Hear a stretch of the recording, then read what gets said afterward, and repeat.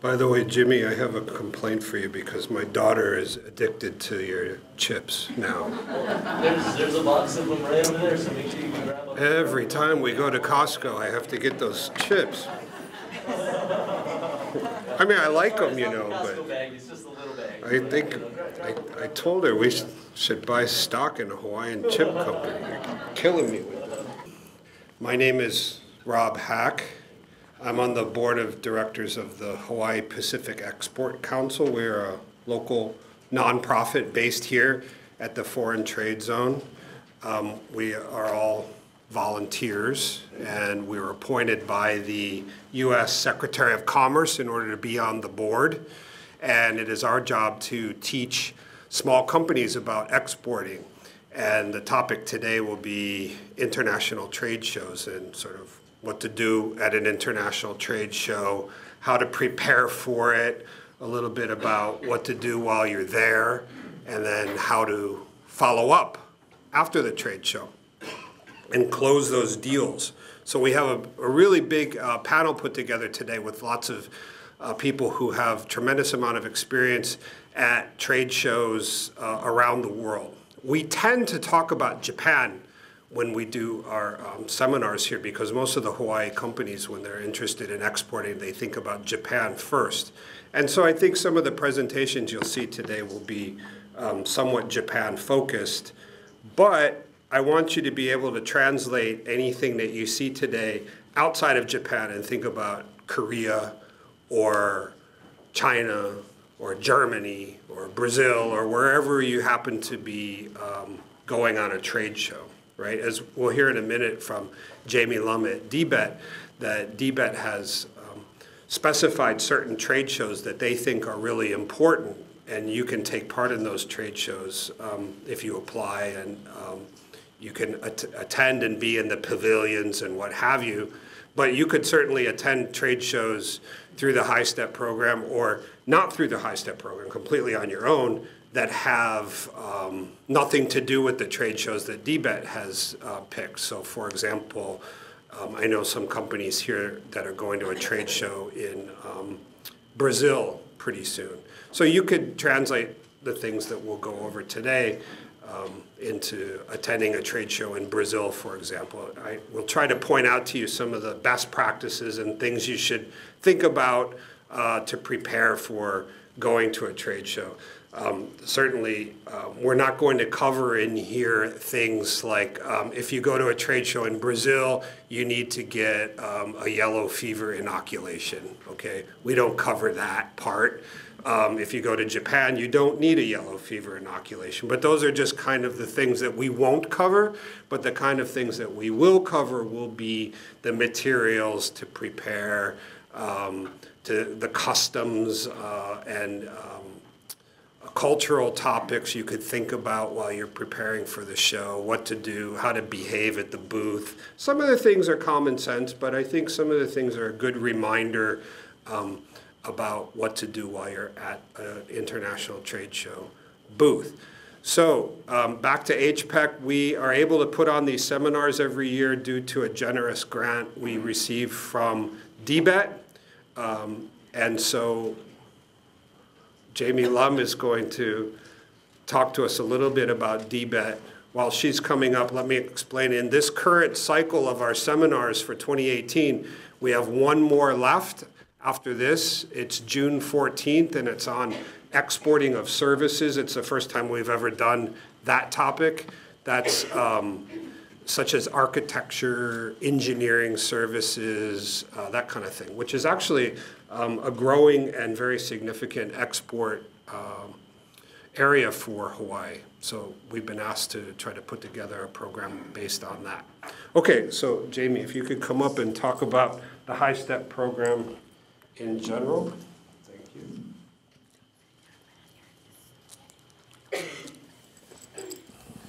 Aloha, good morning, everyone, and thank you for all being here. Just want to give you a little background on our High Step program, of which this seminar is a part of. High Step is for the Hawaii State Trade Expansion Program, and we are able to put the program together through a grant that we get from the Small Business Administration. So To carry out the programs under High Step, we do engage many partners. HPEC is one of them. Patsy Mink, Terry is up here. Small Business Development Centers with Joe and Lori. Hideki with the Department of Ag, as well as Foreign Trade Zone. They allow us to hold seminars here, and the Hawaii Technology Development Corporation. So many partners that we work together with. Basically, the elements of our High Step, the purpose of the High Step program is to get more of our Hawaii companies exporting, and for those that are already exporting, to get you to increase your export sales. So what we do is we have several elements. We have our training and export readiness component of the program, which is what this seminar is a part of. We do the seminars. Our partners do a lot of one-on-one business advising. We encourage companies, whether or not you participate in any of the trade shows that either DBED participates or you don't do any trade shows at all, but you just want to learn a lot more about exporting if you're brand new or even if you're not brand new, to attend the seminars and to work with some of our partner organizations to help you in developing your export strategy. So that's one, trying to build a pipeline of companies. The second component, and Rob already alluded to this, is our Hawaii pavilions. We do designate certain trade shows that we support, so the funds that we have are used to basically pay for the cost of the trade show. Companies pay a little bit of a participation fee to participate, but certainly not the amount of money that you would spend if you went into a trade show on your own. And we do this all under the Hawaii brand. So, and I know that there are some photos right there, like of the Tokyo International Gift Show, which is one of the largest shows that we organize and which is coming up in September. So we have a calendar of those shows. We are already well into 2018, actually, for High Step. So although we do have a couple, we have TIGS coming up in September. We also are doing the Outdoor Retailer Show in Denver, which is an international show for outdoor activities and companies and products related to that. So we do have a few more events coming up. We are in the process right now of actually applying for another grant, so hopefully we will continue to get funds from SBA so that we can carry on into the end of 2018 and into 2019. So Hawaii Pavilions is our second component, and our final component is our financial assistance component, where companies can actually apply directly to us. It is on a competitive basis, but based on your export plan, we look at what you're intending to do, and you can get some funds to carry out various aspects of your export plan. So, for instance, Rob mentioned that if there is another trade show that you want to do that is not one that DBED does, this is the program you could apply to. And in your export strategy, explain why you're going into that market, why you want to go to this show, and so forth. So that's just a quick rundown of High Step. If you go to our website, which is invest.hawaii.gov, under the exporting tab, it gives you all of the details of High Step. And as we move along, and we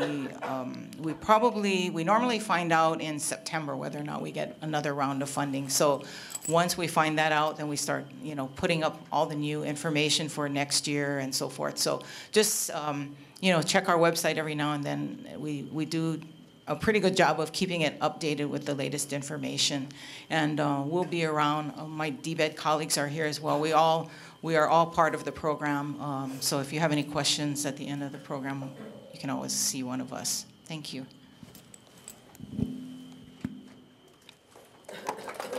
Thank you very much, Jamie.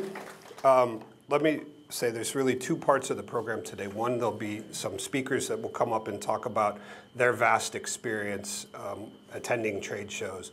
And then we'll have later, those speakers will be on a panel, but we'll have some other panelists who will join us and offer a broad range of perspectives. So we'll have Q&A later. I think, Pris, you have to leave fairly early, so we'll have you speak first, and then people will ask Pris questions, and then she has to run off. So she'll be the only person here who won't be on the panel. Okay.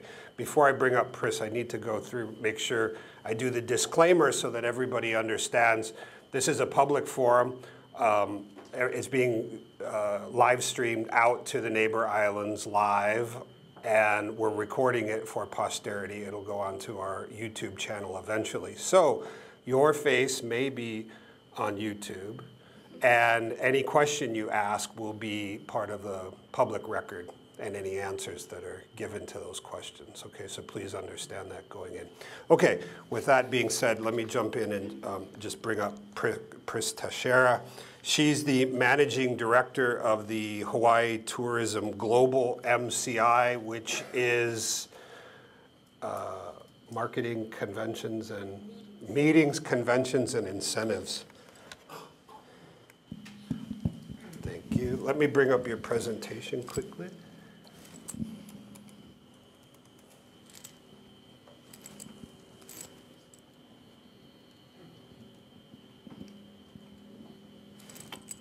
Well, why don't you start for a second? Okay. Aloha kakahiaka. Thank you very much for having me here this morning to share a little bit about what we do with trade shows. I actually, the Hawaii Tourism Authority covers everything related to tourism. I'm only in the market segment, which is internationally referred to as the MICE market: meetings, incentives, conferences, conventions, and events. So it's global events that we deal with. We attend our industry trade shows all over the world annually. We're very fortunate in that we have in market all over the world Hawaii tourism global contractors that are in market promoting tourism for bringing visitors to Hawaii. As part of this, in most of these countries, we have one person at least designated specifically for the MICE market. So every year in the fall, we go through a calendar of what is happening for the upcoming year, and we decide which shows we're going to go to, which industry trade shows we're going to go to, and who's going to participate with us. And we rely very much on our in-market contractors and partners to help us put this together, because they know better than anyone else what it is about the customs of that particular country, how people communicate, and what they're looking for, and how we stand out compared to everybody else. So we do all of those different things, and one of the things that we do is to be sure that whatever trade show we attend, there are two very important things. One, that we stand out, and two, that we are authentic Hawaii. We don't use or give out anything that's made in China or whatever. Everything we do and we give out as giveaways is Hawaii. Even our uniforms, such as this, this is Iolani, and we're sure that we represent Hawaii in the best, most authentic way that we can for this. Mm-hmm. And some of the shows, I'll just quickly go through some of this here so you can see some of the setups that we have.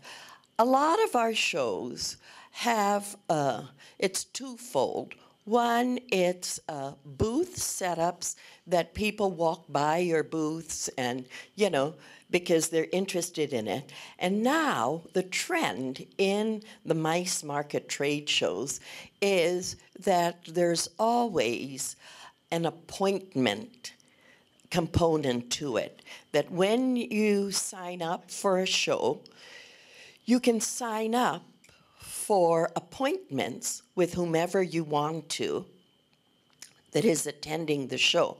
And those customers can also request appointments with you. So we have, you know, those sort of things. The one big show we do in Canada is the Incentives Works Canada, and that's what we did last September. And okay, next one. Let's see what the next one is. IMEX America is probably the biggest mice trade show that we participate in. At this show, we have 65 Hawaii companies that have booths. So we have 65 booths within the Hawaii Pavilion. And the people who attend, the people who make up this, the attendance, are the hotels, airlines, amenity companies, ground transportation companies, event planning companies. So those are the people that participate. At this IMEX America, over 75% of the buyers are U.S. And the other 25% are from Asia, from Canada, and also some from Europe. So that's the biggest one for the whole mice market. And you can see here the staff that's wearing the uniforms there, that is the actual HVCB, we call them HTUSA, Meet Hawaii team. These are the salespeople for the USA mice market. And again, they're all in uniforms. Okay, next one. I am leaving first thing tomorrow morning for Frankfurt to go to IMEX Frankfurt. And there at IMEX Frankfurt, over 60% of the buyers come from all over Europe. And the other 40% come from Asia and the United States. I go to IMEX, although we have a sales team there in Europe, a mice sales team. With me will be a representative for the Hawaii Convention Center and a representative from Hilton and also a representative from MCNA, which is a ground operating company. And I go there because I represent the Asian mice people for Hawaii, so that there's somebody there that can communicate with them and talk to them about who they need to follow up with in the Asian countries. And next one is, okay, AIM is this big show in Melbourne, Australia.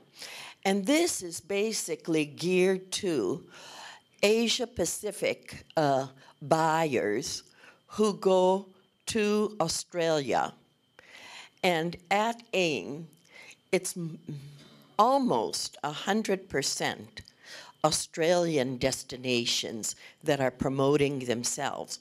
But we go there because there are a lot of Asian and Oceania buyers there. So that's a pretty big show for us. Next one. And this Tourism Expo Japan, it's probably the biggest show for travel in general from Japan to Hawaii. And, you know, there's a very large contingent from Hawaii, about 30 different companies that go to this thing, and it's the big show for the Japan market, not just mice. It's more for leisure travel, all kinds of different travel to Hawaii, the buyers to Hawaii.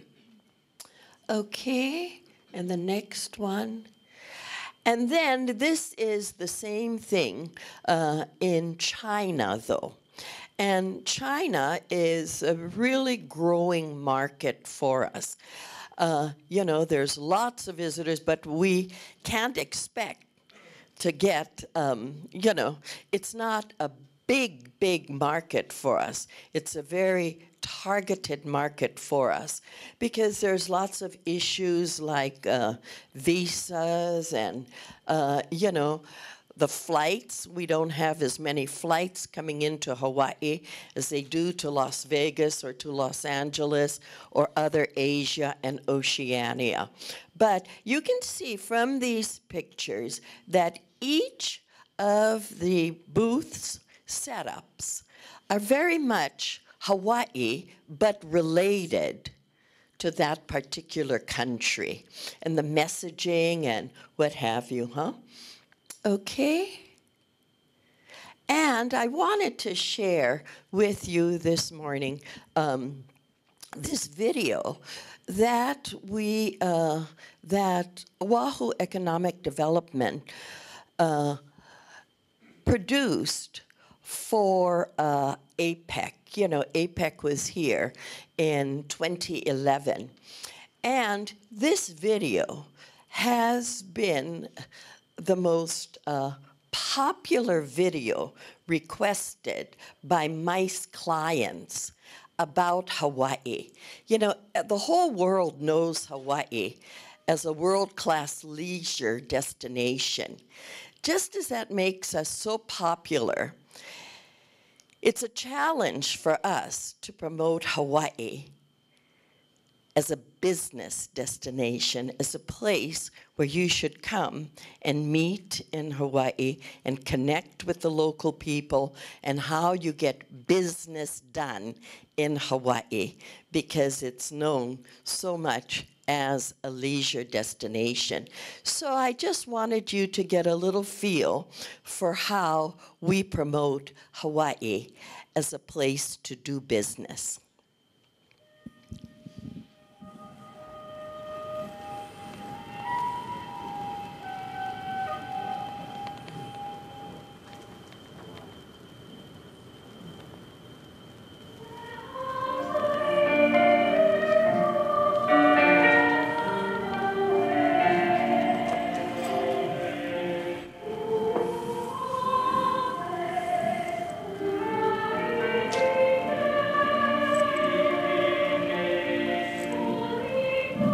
Hawaii, 6,300 square miles. 2,200 miles from the nearest continent. Islands continually emerging from the center of the earth.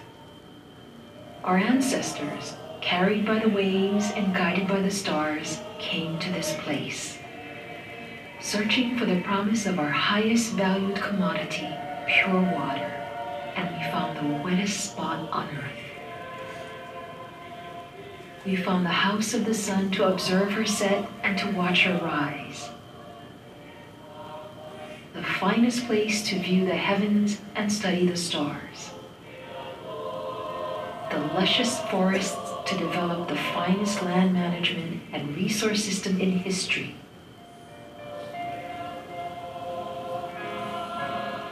Our people are known as Hawaiians.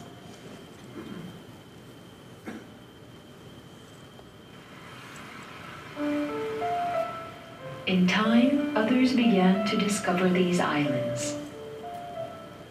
Our people came to this place from another island in the Pacific. We came to work on a plantation and looking for a better life. We came with our beliefs, our heritage, foods, and values. We came from Japan. We came to this place from a very large place, traveling to a very small place. Like everyone who came, we came looking for a better life. We came from China. We came to this place from a country far away. We came to help on the plantation and with horses. We also came with our traditions and beliefs. We came from Portugal. We came to this place looking for opportunity. We came to work on the plantation. We also brought our beliefs, heritage, music, foods, and dances. We came to this place from the Philippines. And people came from every nation and every nationality. My ancestors came to this place, and I am Hawaiian, Chinese, Japanese, Portuguese, Filipino, Puerto Rican, Blackfoot, and Cherokee. Our ancestors came to this place, and we are Hawaii. His grandparents came to this place with his mother, and his father came to this place. He was born in this place, and he is the President of the United States. And born in this place were innovations both ancient and modern. More than 1,000 years before any other, aquaculture fed hundreds of thousands. Hula are stories told in chant and dance. He'enalu is something we have loved for centuries. You know it as surfing, now a $20 billion business. Also born in this place, the first cold storage ship, the first modern resort, container shipping in the Pacific and US, and the Verifone credit card clearing machine, which still dominates the smart card and wireless device business worldwide. And born in this place was a computer code named Aloha. This code connects us to every computer, wireless phone, Wi-Fi, or satellite. Every time you press send on your wireless phone or connect to the internet, the first thing sent is Aloha, because Aloha connects. These and countless more inventions and innovations were born in this place to care for the children and to contribute to the world. Today, the world is in crisis looking for solutions. Solutions to care for our natural resources, to produce clean energy, to feed every child, and to provide them education, to resolve religious, geographic, and political conflicts, and to eradicate disease. We need your help. We need the world to come. We need to connect to develop solutions. We invite you to experience Hawaii. Ha, the breath, the air, the atmosphere, the energy. Vai, the fresh water which feeds and cleanses our lands, nourishes our bodies and all living things. I, short for Iyo, the creator, who connects us, our breath, our water, and all things. Hawaii, more than a location, a description of the basic resources of this world: air, water, land, life, to care for all children. In November 2011, Hawaii is hosting the Asia-Pacific Economic Cooperation Summit. We invite you to look beyond the very few days of APEC and join us as we aloha the future for our children and grandchildren. The wonderful world of aloha. It's not just a fanciful dream. One wish and magic enthrones you. So come with me.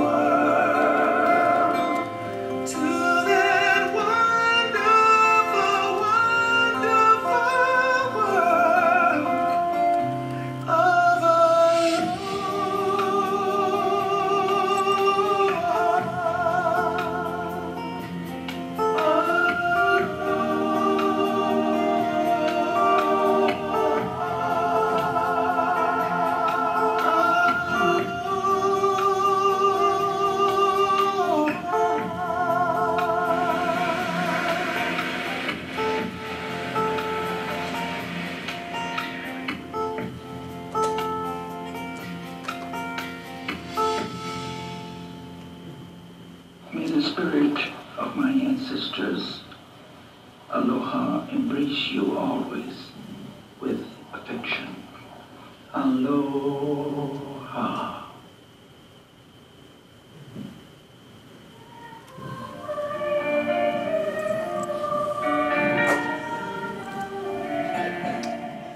So I hope you enjoyed that little thing, but I have to tell you that at a lot of these trade shows, we have within our pavilion a room where we can do presentations to groups of people of up to like 20 people.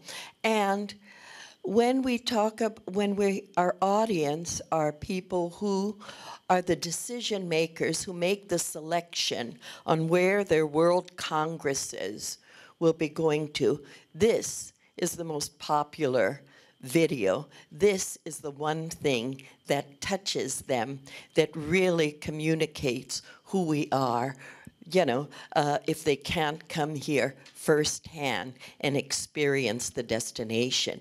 It is through trade shows and things like this video that we were able to bring the IUCN's World Conservation Congress that was here in 2016. So those are the kinds of things that we do from a tourism standpoint, specifically for the MICE market. So if you have any questions, I'd be happy to answer them for you. Please, anybody. Yes? When you say you have companies participating, at what capacity are they participating? To promote themselves, or are they promoting this platform like, hey, this is how you're going to get to Hawaii and this is the experience you're going to see? We, Hawaii Tourism Authority, our people are the ones that promote the destination, how you get here, what is available here, why you should come to this destination. The other people that are there are specifically to promote their product. Like Hilton will promote all of Hilton hotels in Hawaii, you know. So come to Hawaii because this is what we have to offer you. And then the specifics for individual products are by the people who participate with us. These are generally, I mean, I imagine larger companies in Hawaii, but to get an idea of scope, who would be the smallest company participating? We have companies like Current Affairs, which is an event company here, and they put on events at Iolani Palace. They put on events for local companies, and it's a small company. I believe they only have like less than a dozen full-time employees, but they have contracted freelance employees that they use for the different programs. We have DMC companies that have like only 4 or 5 people, and then they have contract employees for when they put on the events. Mm-hmm. So it's not just the big companies, you know. We also have amenity companies, and amenity companies, they have like 2 or 3 people, and but they promote whatever amenities they represent, you know, different things like that. Little bags of chips. Sure. Yeah. Sorry, just one last question now. If a company in Hawaii wants to check out a show, how do you get access? Okay. Not to participate, but just to get scope on, you know, what the show is about. Yes, you can go on the HTA website. So on the HTA website, it's all only tourism-related shows. You know, if you wanted other shows, then I believe you could go to Jamie's website to see what other trade shows they participate in, huh? Because, because that Japan, the Japan show is kind of not that close to the gift show, but around that area, so. Yes, what you can do is go to the Hawaii Tourism site. And then you can see, you can click on to Hawaii Tourism Japan. And they are the ones that organize it. Or you can call the Hawaii Tourism office here on Oahu and ask for Chika. Chika is the brand manager for Japan, and she can tell you all about it. Yes, who goes and, what you can expect. And I will leave some of my cards here. Just pick up my card if you have anything, and if I can help you in any way with any of these trade shows, connect you to the right people. Okay, and I also brought this little thing here, this little journal that I call my little trade show journal that we give out to certain shows. And it's really good because you can take notes right at the booth, and there's stickums and whatever, huh? So please help yourself to one of these, okay, as a little souvenir of your coming out here this morning to learn a little bit about trade shows. And thank you very much for having me come. Mahalo.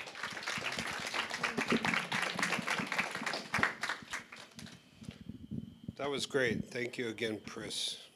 A couple of things I just wanted to point out. She has some good photos in here. Later, we might get a little bit into the weeds on some of these topics, but I'm trying to understand myself some of the topics that we're doing on trade shows. And looking at this, you can you see, maybe with the lights it's difficult, but this background here is all curtains, and that's a hard way to hang posters. And so you need to find out what the show is set up for you before you go, so you can understand. See, what they've done is got those pop-up posters for this environment, right? They're in a little aluminum stand, and you pull it up because you can't really hang anything on this cloth, right? So these are the things I'm trying to get people to pay attention to ahead of time. There was another one. Pris, I had a real quick question on the China booth. Looks really nice here. Now, that wasn't cheap, right? No. These booths are very expensive. But what we do at HTA, we have a budget, for these things. And then we split some of the costs with all of the participants, Instead of them, let's say that if they went to this China show, if they could, on their own, get a booth, maybe the booth is $3,000 just for them to get space there. Then they have to do everything on their own. But when we have a Hawaii coordinated booth, then we take care of all of the graphics and everything, and we might charge them like $1,000 just to have their booth within the Hawaii Pavilion.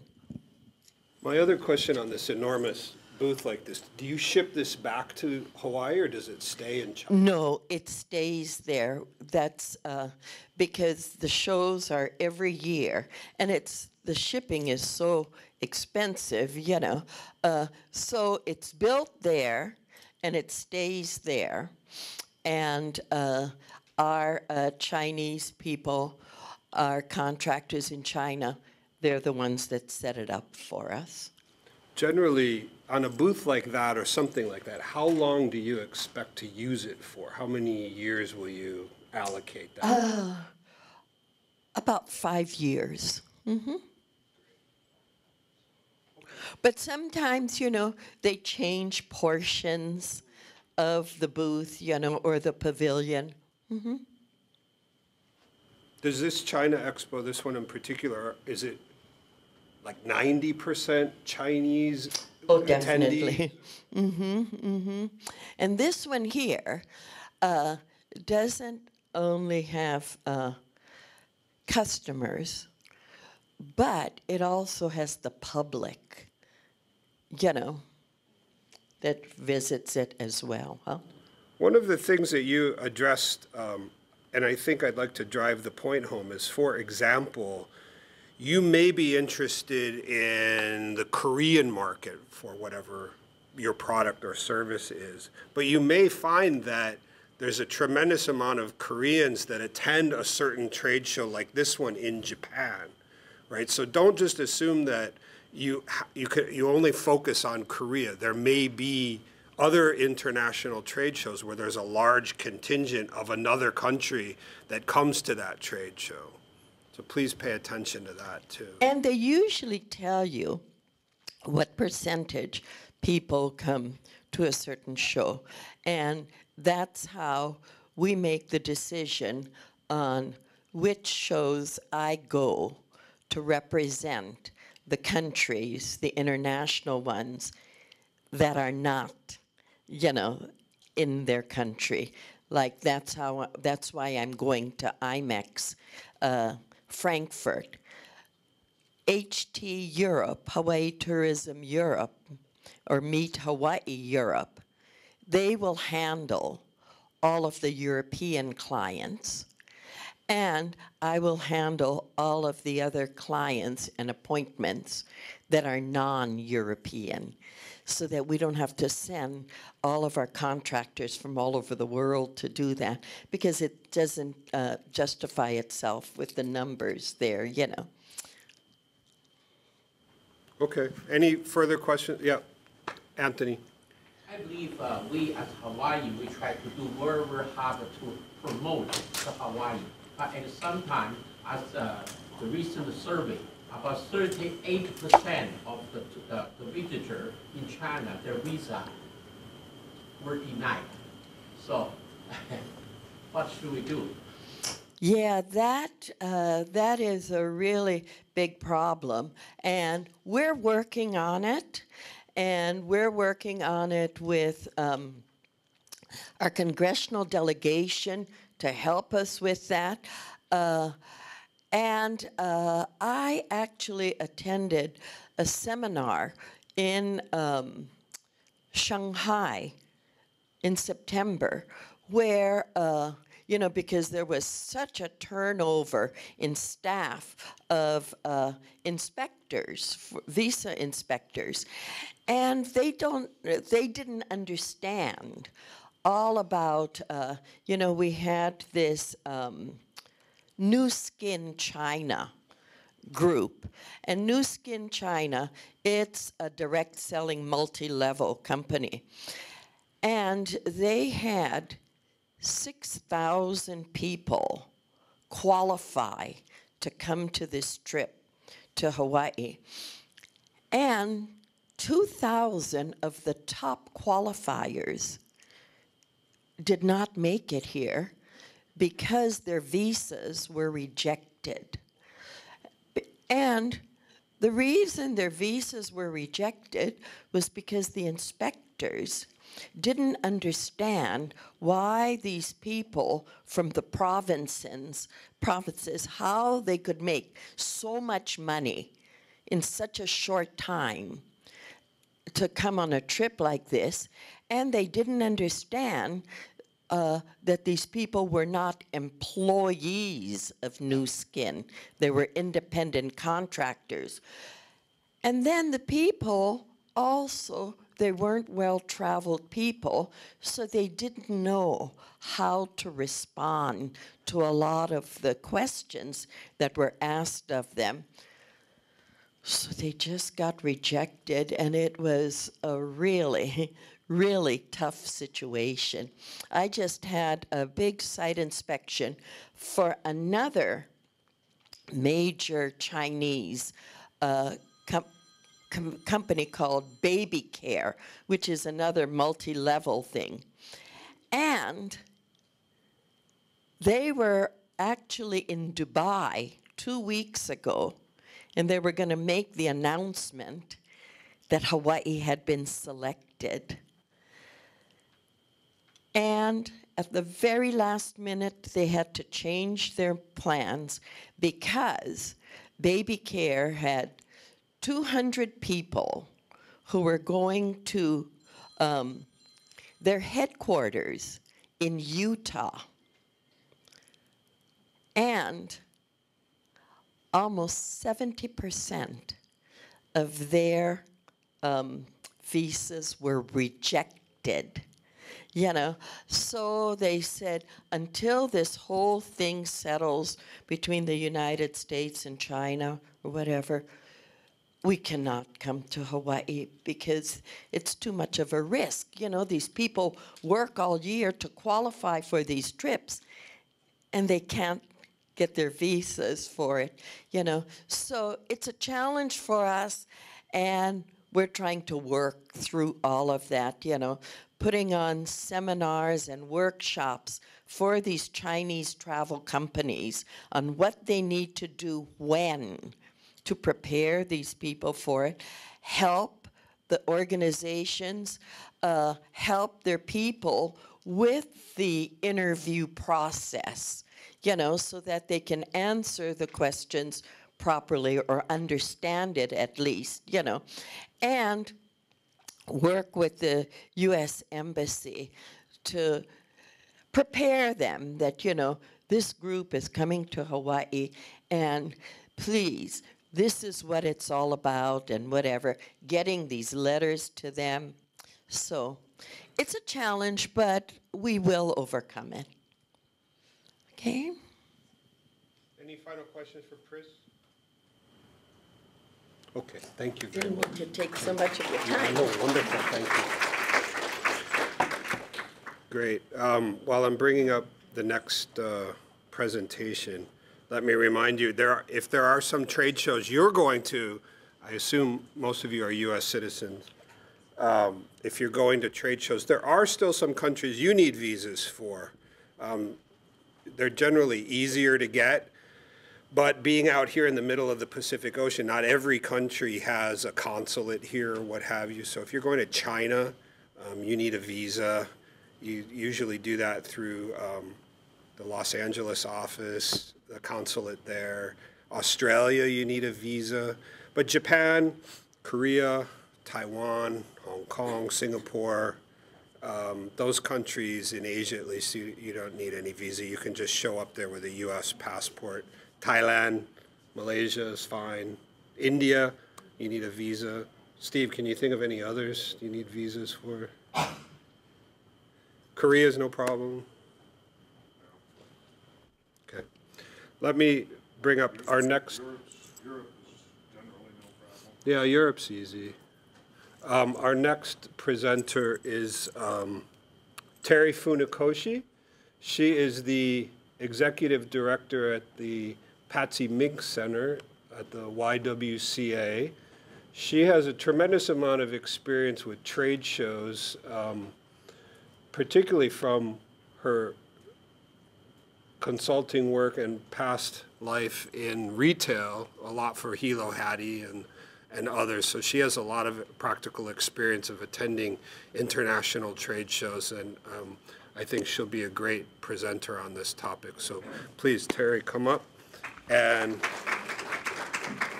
here's your karaoke mic. Oh, karaoke? Okay. Thank you, Rob. Just a little bit of my background. I've been going to trade shows since the 80s, so kind of a long time. I was in high school, actually, when I started. I've been to trade shows as a buyer, wholesale, manufacturer, and distributor. So a lot of different hats for a lot of different reasons. But today I just wanted to give you some tips before and after a trade show. So we can go ahead and start. So before the show, real basic planning. I can't stress the importance. to review your rules and regulations because one, your setup, your takedown has specific items. And if you don't follow the rules, you might not be asked back. So it's really important. Shipping, it's a really huge cost from Hawaii, so take a look at that. Cash and carry.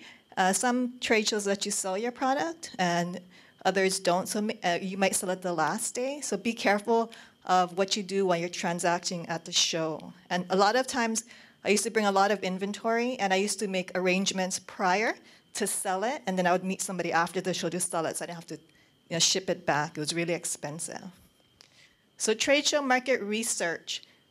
Depending where you're going, look at the culture. Everybody makes sales differently. And when you prepare your line sheets, make sure you know your cost in retail because your margin will vary. And when you research your where you're going, look at the price points because you probably can increase your price points. So you want to make sure that your line sheets are specific to your trade show. Shipping, again, on your line sheets, make sure you include the shipping because it's going to be different for every show that you attend. Appointments, I would really target your clients ahead of time. If your competition is already in your area, let's say you're going to Japan, look at who their clients are and make sure you comp it and call ahead and try to schedule those appointments and try to schedule them on the slower times because you want to capture people in the busy times when they're walking through.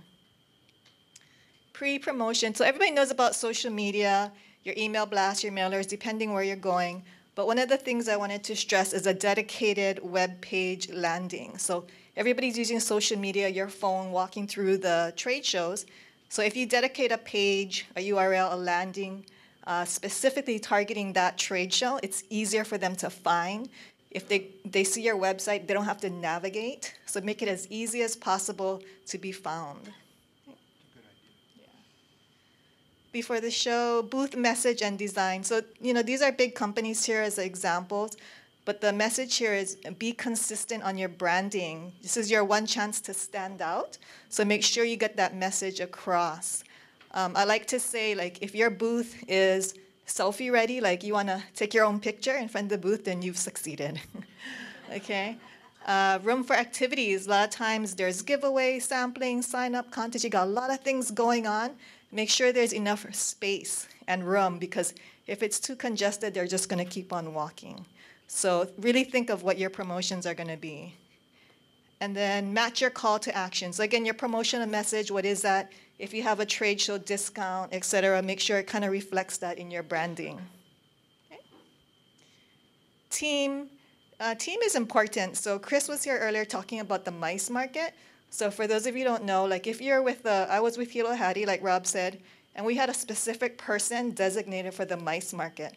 So we would attend those shows and would make sure we had an incentive for groups to come to our store. So again, that's something that you folks might want to look at, either as a hui or individually. It's really important, and a big percent of our business was driven from the MICE market. It's meetings, conventions, large groups. So let's see.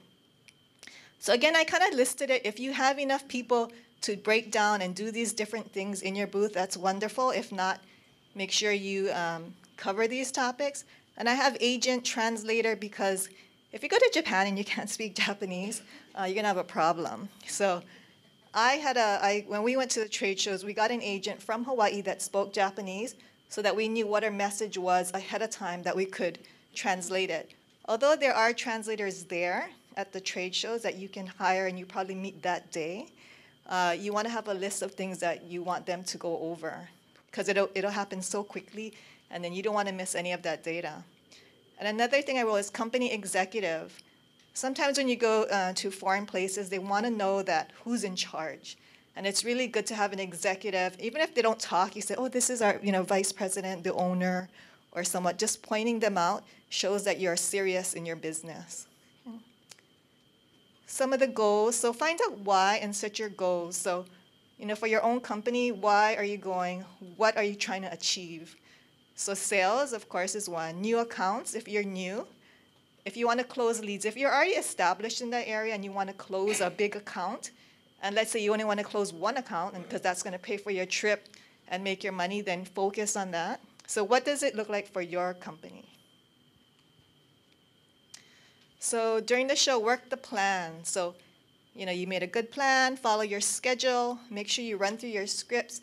The scripts doesn't have to be exact, but you know what you want to say, what the message is. Make sure you know how to ask people for sales. If you're not the salesperson, you have to do that job. That's important. Know your promotions. If you've decided that you're going to do an incentive during the promotion, make sure you know exactly what you're talking about, how to sign up, drive them to your website. Make sure you know all your product knowledge. That's really important. And again, translator, make sure you communicate with your translator everything you want them to know. If you can send it ahead of time, that would be great. But sometimes it's the day of meeting. And sometimes they're not salespeople. So you got to tell them how to make the sale, how to do the ask. Yeah. During the shows, 5 W's, it's real simple, how to collect data. So if you just remember 5 W's, client, of course you're going to get their business card, but what type of store do they have? What are they interested in? How many stores? Where are they located? Delivery dates, they have different seasons. Is your product a seasonal item?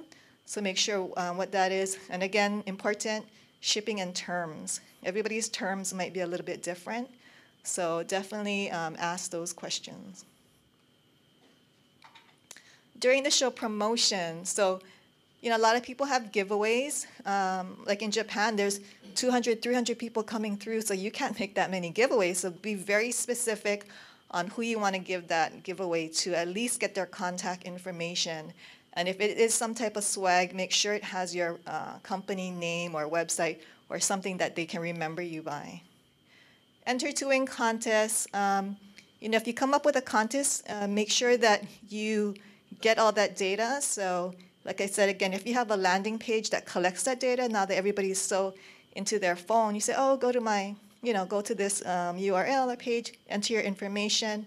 You can win a prize. Maybe the prize is at the end of the day, end of the show, on the hour. But anyway, you want to get as many signups as you can and then reflect that in your booth. Trade show discounts, another popular one, incentive to order. You want them to make the order before they leave the show. Then you offer, maybe a % off or something so you can collect that, the purchase order. Photo opportunity, again, advertising. Make a hashtag for your event, and if the event has a hashtag, continue to use that. And again, I wrote my selfie check. It's such an easy check. If you want to take your picture at somebody's booth, you know that booth is cool, and other people will too. Right? Social media, everybody knows social media, right? So again, just the 5 W's, easy to remember. Who? Post pictures of the client, you talking to the client in front of your booth. Make sure you can see your booth, the company products, the name, the pictures, when, where. Make sure you put the name of the trade show, the theme, the date, and again, why. Remind them why they need to come to your booth. Maybe you're doing free consultation, discounts, a contest, whatever. People want to, when they read your social media, they want to know why they should, come. See, after the show, so try to follow up within 5 days, at least 5 business working days. If you can make a personal call, that's great. So like I said, I had an agent who spoke Japanese when we went to the Japan show. So he called in Japanese, and that made the Japanese customers feel like they can call Hawaii. There's somebody that can answer the phone, that can speak to them. See, connect virtually. Again, if you had campaigns or promotions at the show, remarket it. Send it out. Say, hey, you were at the show. We still want to offer you your 10% off, or whatever you were doing. So they feel like they already know you. So it's it's like a second touch. So measure your results. So you have to measure your results after the show. It's the hardest part. You gotta get your sales, your promotion, your social media. How did that go? And is this the right trade show for you? Maybe the trade show wasn't appropriate, but you need to look at that. And then document everything. So I just have your, good, bad, ugly. Goals, marketing, correspondence. You even have to document, did I actually follow up? Because if you don't follow up, then, what's the point? So again, document everything and then make your decisions. And how can I improve once you look at all the documentation? And that's it. That's my quick tips for the trade show. So thank you. So there'll be questions. Any questions for Terry? You'll need the karaoke. Repeat her question, please. Okay. Please. Could you give that presentation slide to me? Oh, yes, I brought a few extra. You can see me after. For those websites, the landing pages, is it important to have it in their local language, like Japanese, or have it in English? Yes, it's important wherever you go to make sure that it's user-friendly. So if it's in Japan, you can have it translated in Japanese. So that's why a specific landing page for that specific trade show, whatever you're trying to, communicate. What's your experience with here getting people into your booth? Like, what would you do in retail? Clothes, you were selling Aloha wear and whatever, but you know what most of the people here are trying to sell. Like, how do you get in here, reel them in? What's your idea? Okay, well, you have to be cool and exciting. So, of course, I tried to bring the most fashionable people with me when I did apparel. Ahead of time, we called some radio stations and we said, if you come down, we'll give you some free apparel. We had shoes at one time. We give you some free cool boots. So again, we did a lot of pre-marketing to get them into the booth, and we just tried to make it as cool as possible. Once I had a really cute Hawaiian guy doing lomi lomi massage. So, whatever you can kind of think of that relates to your product and make it, stand out. Well, also I would say most of the companies that attend today, and a lot of Hawaii companies, they can't afford a $25,000 booth setup like this. So what's your experience with for a small company? Right. So for small companies, you can still do that. So when we first started, it was really expensive to have a lot of, samples to bring over. So we just did printouts, like how they did it, but in a smaller scale. Because if you're in a 10 by 10 booth, you can do a couple of, printouts, and it's light. So freight was easy. We could hand carry that. And then when you go to the trade show, you can order tea stands or four-ways or shelving, and then we would put the product there. But the main thing was our banners, because it was bright, it was colorful, and it called out to our brand. And it was inexpensive because there was no freight. Yeah. If you recall from Pris's presentation, I was pointing out the pop-up stands. Do you use those? We did use that. It's kind of like today, the step and repeat. When you go someone and they have all the logos and you take your picture in front of that. Same thing. So you just have to be creative, and those aren't too expensive, and they're very light, and you can take that with you.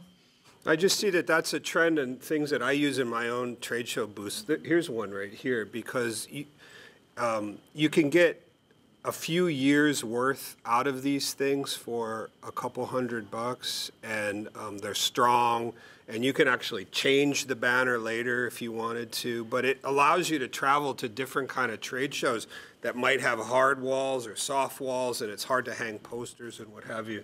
I just recommend we do that. There's a few local suppliers here too that make these. Yeah, and those are usually under $200, so it's not too bad in the pricing, and it's light. So another thing I want to just leave you with is, if you are a retailer, wholesaler in Hawaii, what I say is we are in the travel retail business. Travel meaning that we sell a lot in Hawaii to tourists, and even when we go outside, we represent Hawaii. And that's why, like Chris's presentation, the meetings, incentives, all those types of people, that's our customer too. So if you're not looking into that market, you really should. Can you just quantify your return on participation in that MICE market? Like, what % of revenue that generated for you guys? So again, I think the question was on the MICE market, how much revenue did we get, or how much revenue can you get for your company? Again, it depends. Like if you are an amenity company or you have chips or anything like that in quantity that a group would want, it can be big business, because if a group comes in, a 200 people group from Japan on a meeting, they need a goodie bag. So who's going to be in that goodie bag? So right now, you're leaving it up to all those marketing people to fill that goodie bag. But if you were there with some peers representing Hawaii's goodies, they might choose you. So again, it's really up to you. And like when I did it, a big chunk of my business, more than 25%, was from meetings and incentives. We had to make sure that we diversified to get that market. That's big. What when you go to a trade show and you have all, let me see if I can bring up all of these people that you were talking about, the people who are in your team. Are you wearing uniforms too? Well, I did a uniform division too at one time, so it's important to all wear what you're selling. So when we were doing apparel, we wore our apparel. And when we were a distributor for shoes and boots, we wore our boots.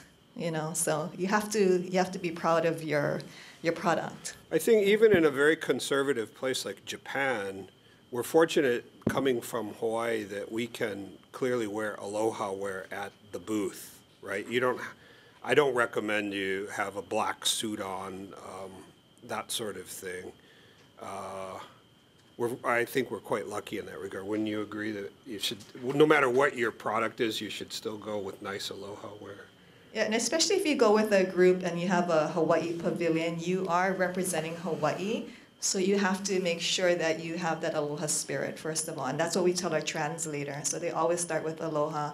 Like Chris said in 2011 when we had APAC, and that's when I learned about Auntie Pelahipaki, who speaks about the Hawaiian, the aloha spirit. That's actually a state law. So you can Google it, and it tells you all about the aloha spirit and what we need to have when we travel outside and even on the islands. Wow. Okay, any more questions for Terry? She'll be on the panel later too, but are there any questions? Thank you. Okay, thank you very much. I'm going to go through my own presentation real quickly, but I think you'll see in the first slide or two, my presentation is very similar to what Terry just talked about. So while I'm doing that, can I get everybody on the panel to come up, and I'll go through this quickly, and then we'll just have the panel right after that. We have quite several very experienced people on the panel.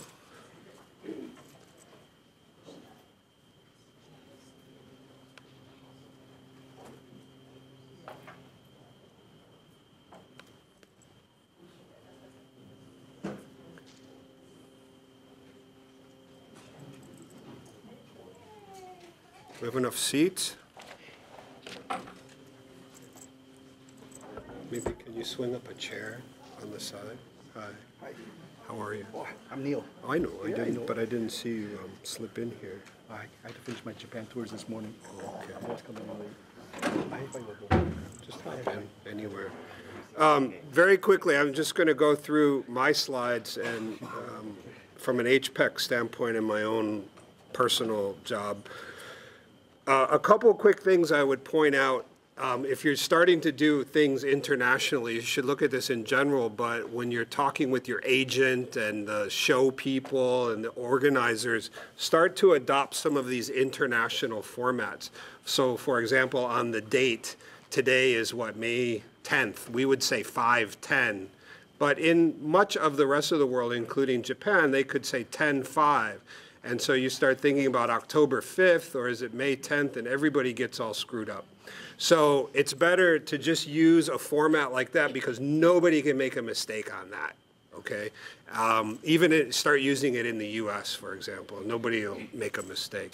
If you've been to any of my marketing presentations before, you've heard me evangelize about getting onto A4 paper, in that if you're going to Japan or pretty much anywhere outside of the United States, this normal 8.5 by 11-inch letter size paper is not what the rest of the world uses. They use A4. So don't spend thousands of dollars printing your literature for your trade show booth here and then taking it over there, because what happens is you pass it out at a trade show in Japan or Korea or somewhere, and this letter size paper does not fit in their folders. So they look at that and they say, okay, that's great, and when you're not looking, they just throw it away. Okay, so you spent a lot of money to just throw it away. Then also, the other thing about being outside of the United States, you quickly learn is that nobody, so let's say in Japan, has a very good idea about miles or pounds. Pounds is very confusing to people. So just start figuring out how to get on the metric system. There's no other way to go about it. You'll save yourself a lot of trouble. Plan ahead for the booth. Find out what you need in terms of lights. At every trade show I've ever been to anywhere in the world, lighting and electricity is expensive. It's usually a different union that's in charge of installing that at the booth, and so that can get very expensive. Do you need internet or Wi-Fi or whatever you're trying to do? Do you need a computer like this at your booth so you can display a presentation or something? Try to find that out. That could be a different union that's in charge of the internet. Usually tables, the literature rack, as I said, this 8.5 by 11 inch paper might not fit in some of the literature racks outside of the US, so think about that. Do you need chairs to sit down in? I don't recommend that you sit, but if you're having a meeting with somebody, a booth visitor, then do you need chairs for them to sit down?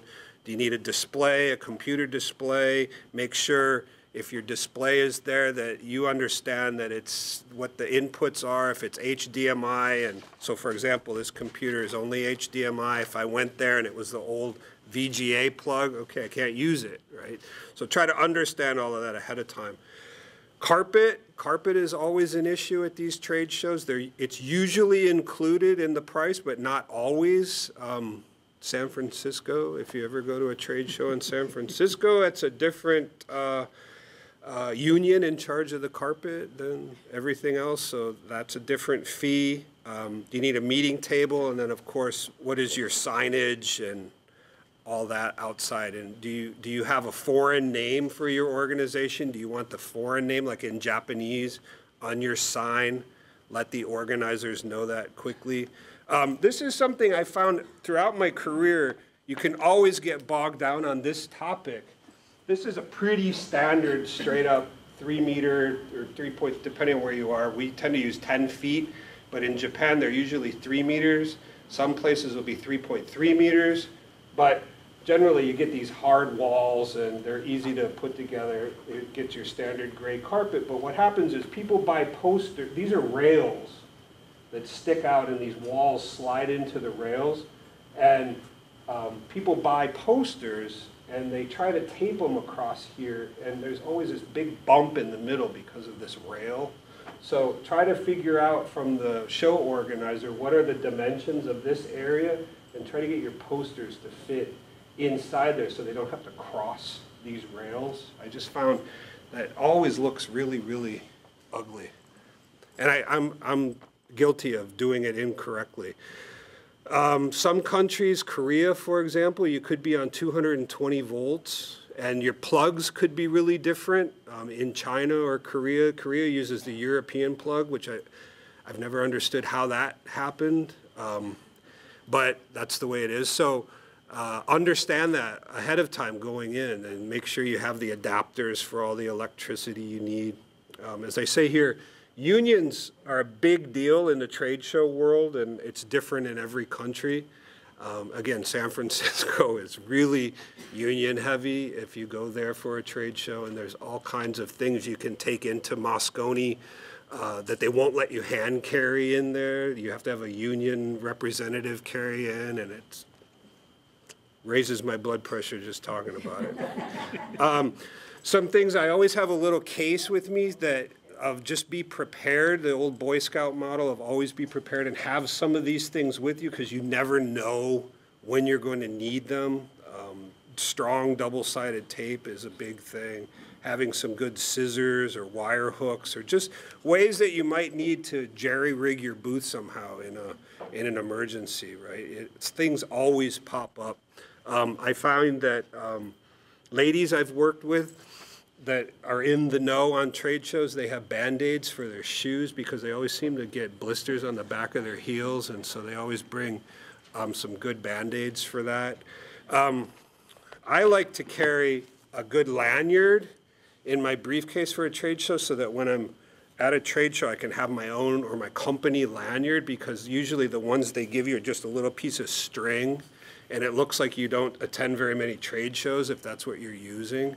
So you're just, by having just that little piece of string around your neck, you're showing people that you don't do this very often. So it's better to have your own kind of lanyard. You can get your corporate logo on them really cheap. Before the show, Terry covered all of this for the most part, but I would say try to get, if you can, it's pretty easy in the modern world to print things locally in the country that you're going to, and you should try to print it there instead of printing thousands of pages of stuff here and carrying it over there. That's one quick lesson. How much can you carry on the plane? If I fly Delta, I get 3 suitcases. If I fly United, they just basically slap me. So it just depends on what you're trying, what your airline is, but know what you can carry and what you have to ship. That's a lot of room for error there, and it's very costly to ship product that you were planning on carrying. That can ruin your whole budget.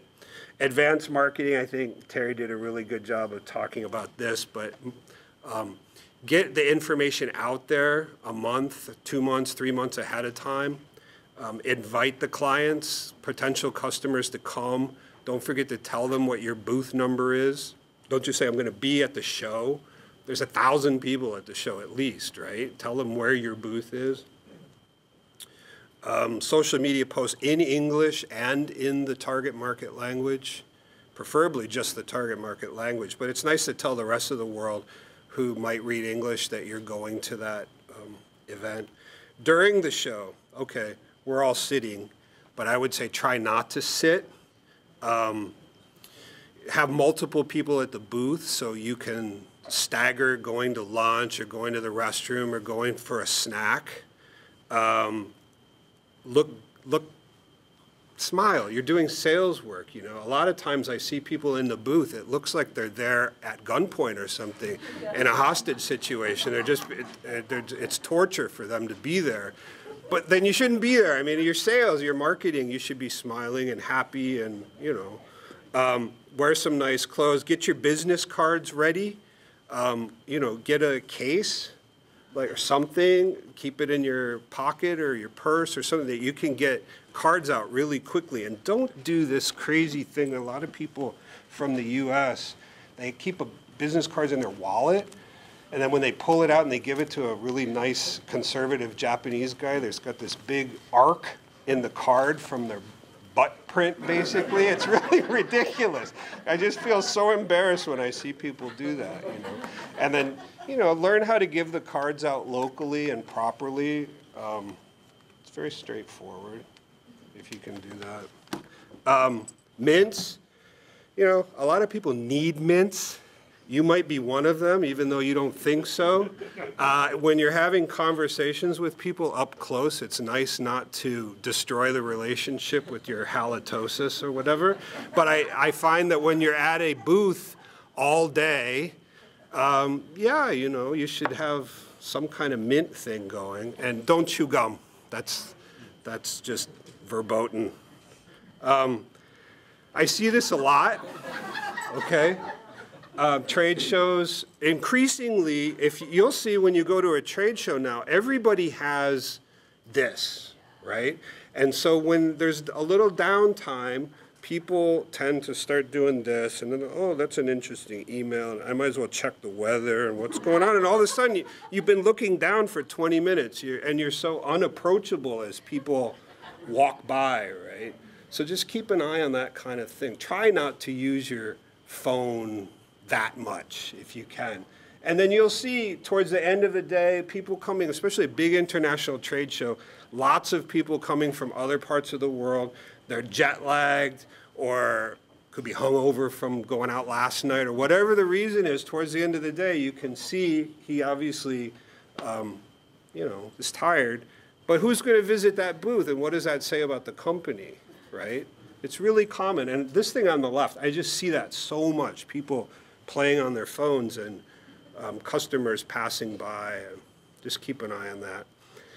while you're at the show, check your competitors, walk around, do things besides just stand at your own booth, right? Use that opportunity to see what other people are doing and figure out what are competitors doing and how are the competitors set up for after-sales service, who are their agents, and then meet the people around you. You know, just talk to the other booths around you. If you're there by yourself, maybe you want to meet the people at the guy at the next booth or the lady at the next booth, so you can watch each other's booths while they run to the restroom, and then ask them, you know, what shipping company did you use to get your stuff here? How was that?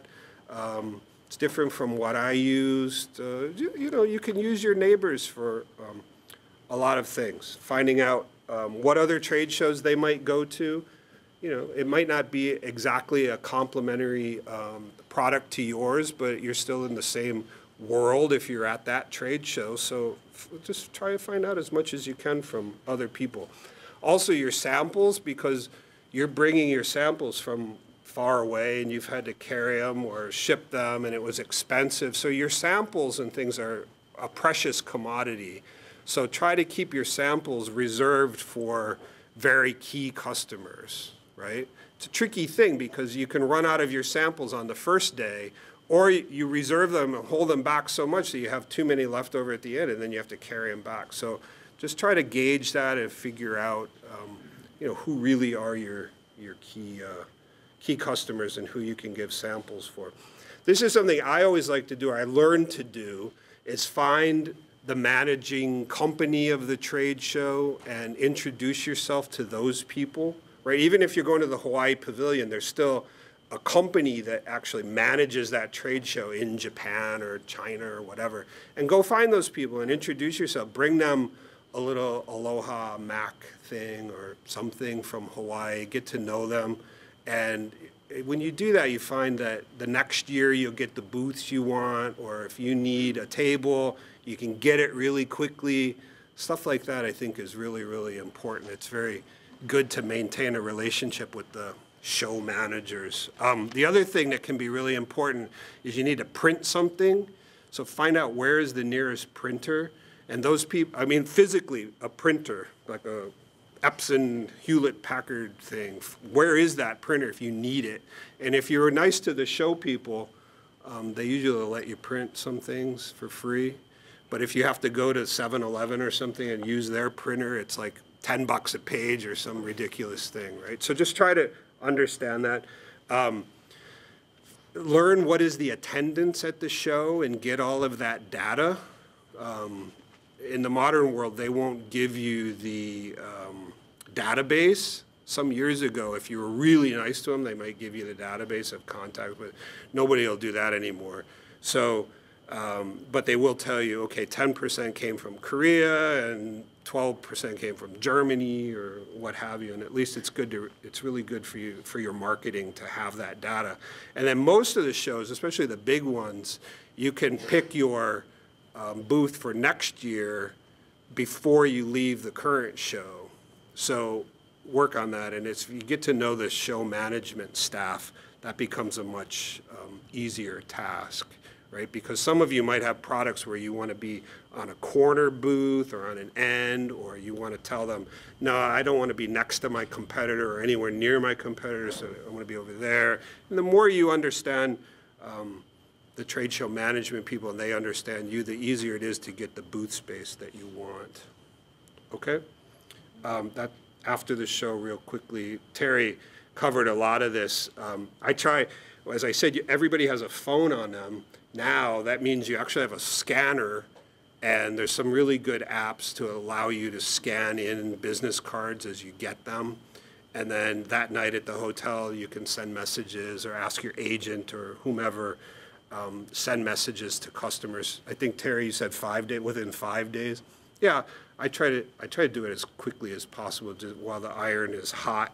Another thing, if you've been to any of my marketing presentations, I talk a lot about maintaining a database, setting it up, and if you're attending foreign trade shows, especially Korea, well, Korea is important, but Japan, China, you know, get to learn how to figure out what is the Japanese given name and the family name, and include that in your database, because later if you're sharing that information or trying to send an email to that person, it's much better to use the name as they would like it written.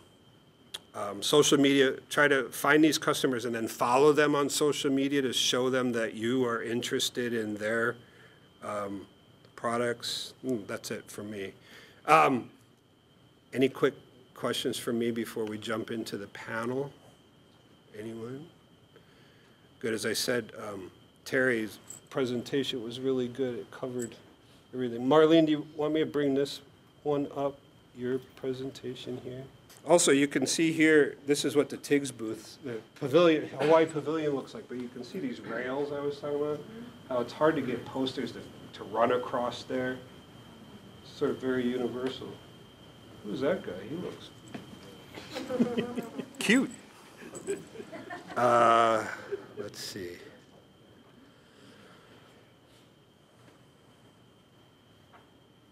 Here's a good use. See these pop-up stands, how they have 3 different colors. It could be 3 different product lines on those pop-up stands.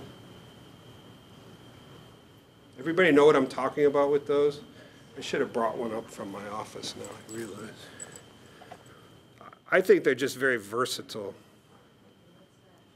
So you need to check, make sure tablecloths are important, right? They're not included in the price of your booth or whatever. So make sure you have the tablecloths that you need to, the color and whatever, to match the booth in general.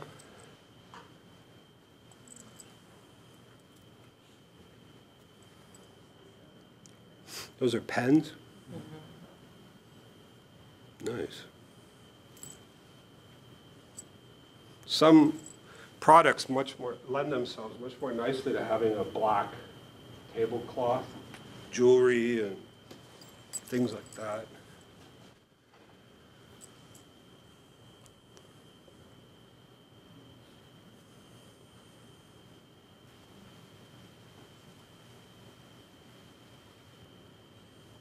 Do you have any comment about this one? Right. So I think a lot of you have an idea of what the Tokyo International Gift Show is all about, and Terry had a lot of photos from that show.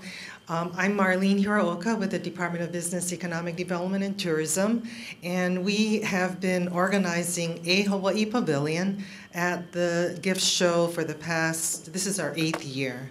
So what we do is, as Jamie mentioned, we build out a Hawaii Pavilion, and we provide opportunities for Hawaii companies to purchase either a half booth or a full booth. And we work very closely with Neil Arakaki. He's the president of JAXI Corporation and is our coordinator for this show. This year, we're adding another component, which is exporting study tour. And this will be held during the same week as the gift show.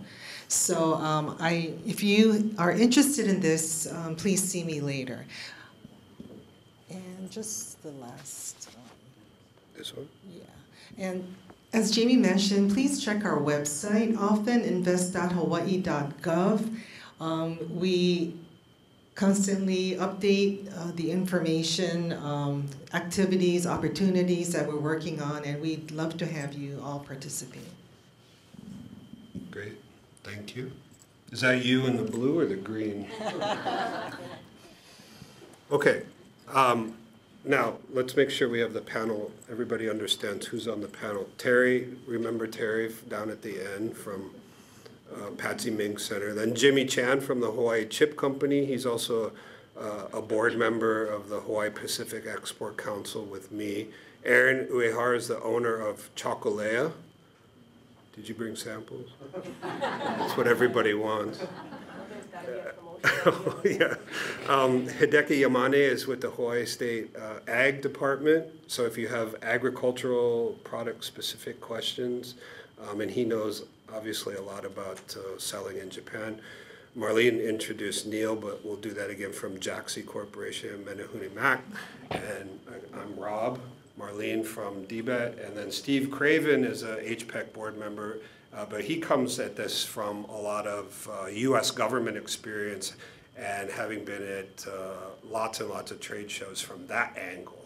So we put together this panel for you guys to answer or ask questions to, and we will just open it up for a free flow of information exchange.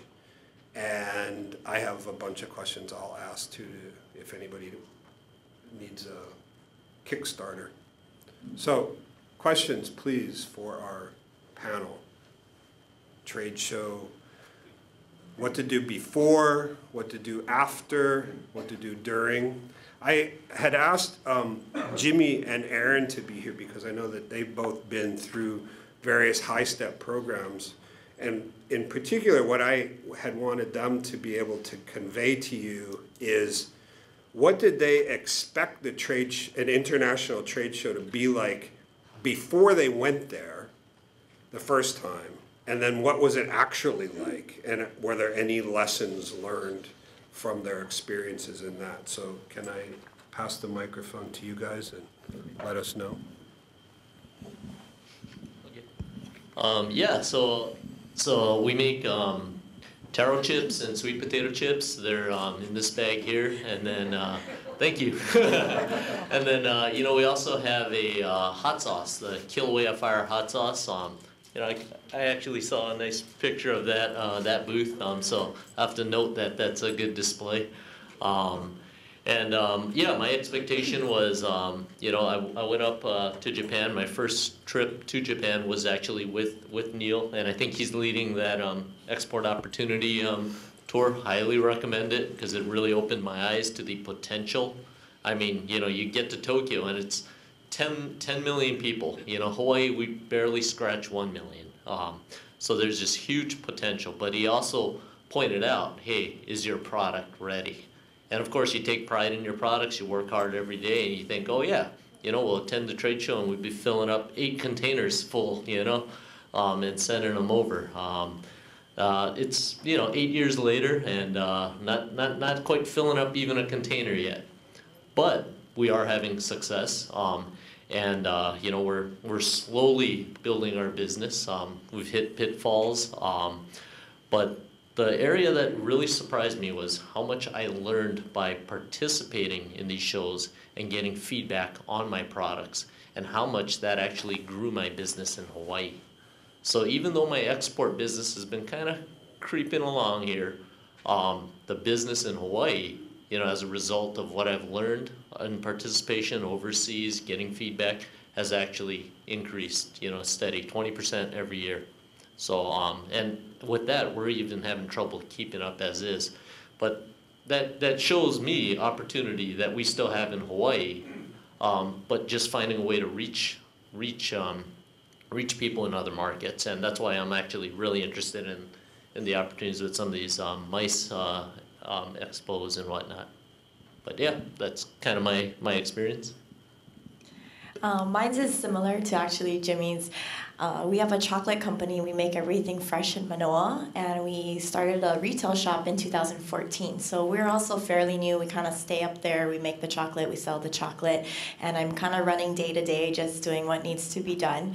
My first trip outside of Manoa, even to do Made in Hawaii, was the only thing that we had participated in up to that point, was the Tokyo International Gift Show, which became available for us as an opportunity because of High Step. It opened doors for us to see that maybe we could try and take a chance to do something different.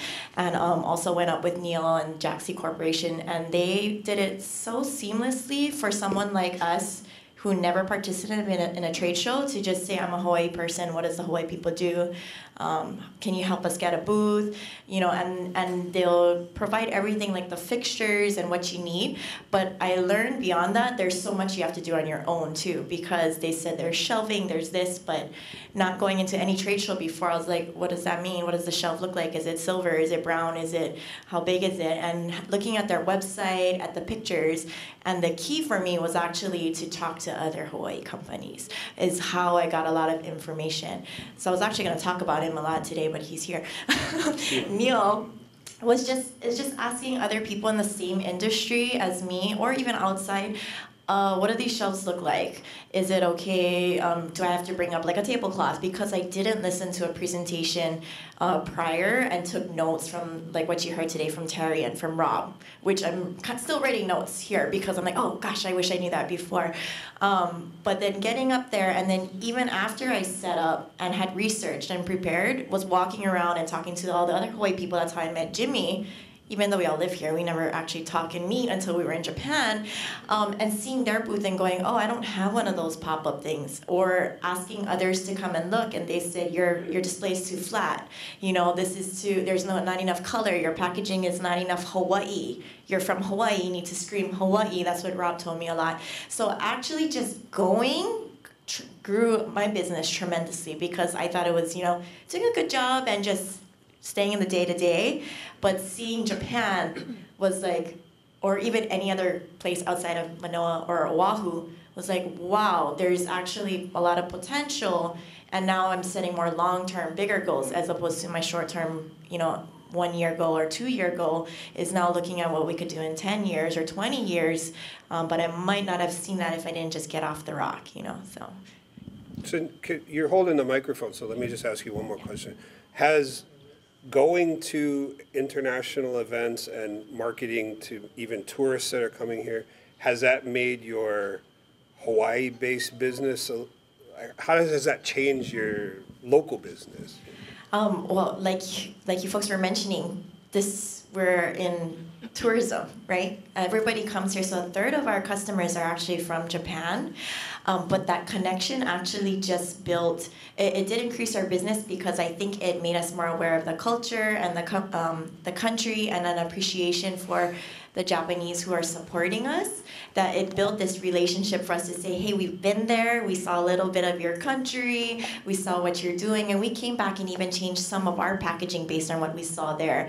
You know, like we got feedback on the taste of the product, but then a lot of our feedback was on our packaging. And just changing that, we've already seen a difference. And they really like that we invested in at least coming out there and showing interest in their country because they're also showing interest in Hawaii and coming here. So it's kind of just like a give and take, right? Like we're coming here to say hi, and then please come to Hawaii and say hi to us too. So definitely increase our business. Do you have any examples here of your packaging that you've? Sure. Where would I click? Click on our products at the top. And then go ahead into, we had shop online. So this is just some of our packaging, our products here. But one of the things that Japanese had told us was our boxes weren't 90-degree angles. Our previous ones weren't clean enough. But mainly that it didn't scream Hawaii enough because they really wanted to get a product from Hawaii. Everything that we do is made in Hawaii. We use local ingredients, but yet our packaging was beautiful, but just not Hawaii. And they also wanted the story behind the packaging. So we redesigned things so that like this palm leaf is our island inspired design. So there's a whole story behind it. So now we can talk about our packaging in depth for like media. And then also just, we worked with a local designer and we wanted to showcase a little bit more of who we are, but stay true to our brand, but also tie in more of that Hawaii. So that's been really successful for us. Great. Thank you. Can I just add something about the packaging too?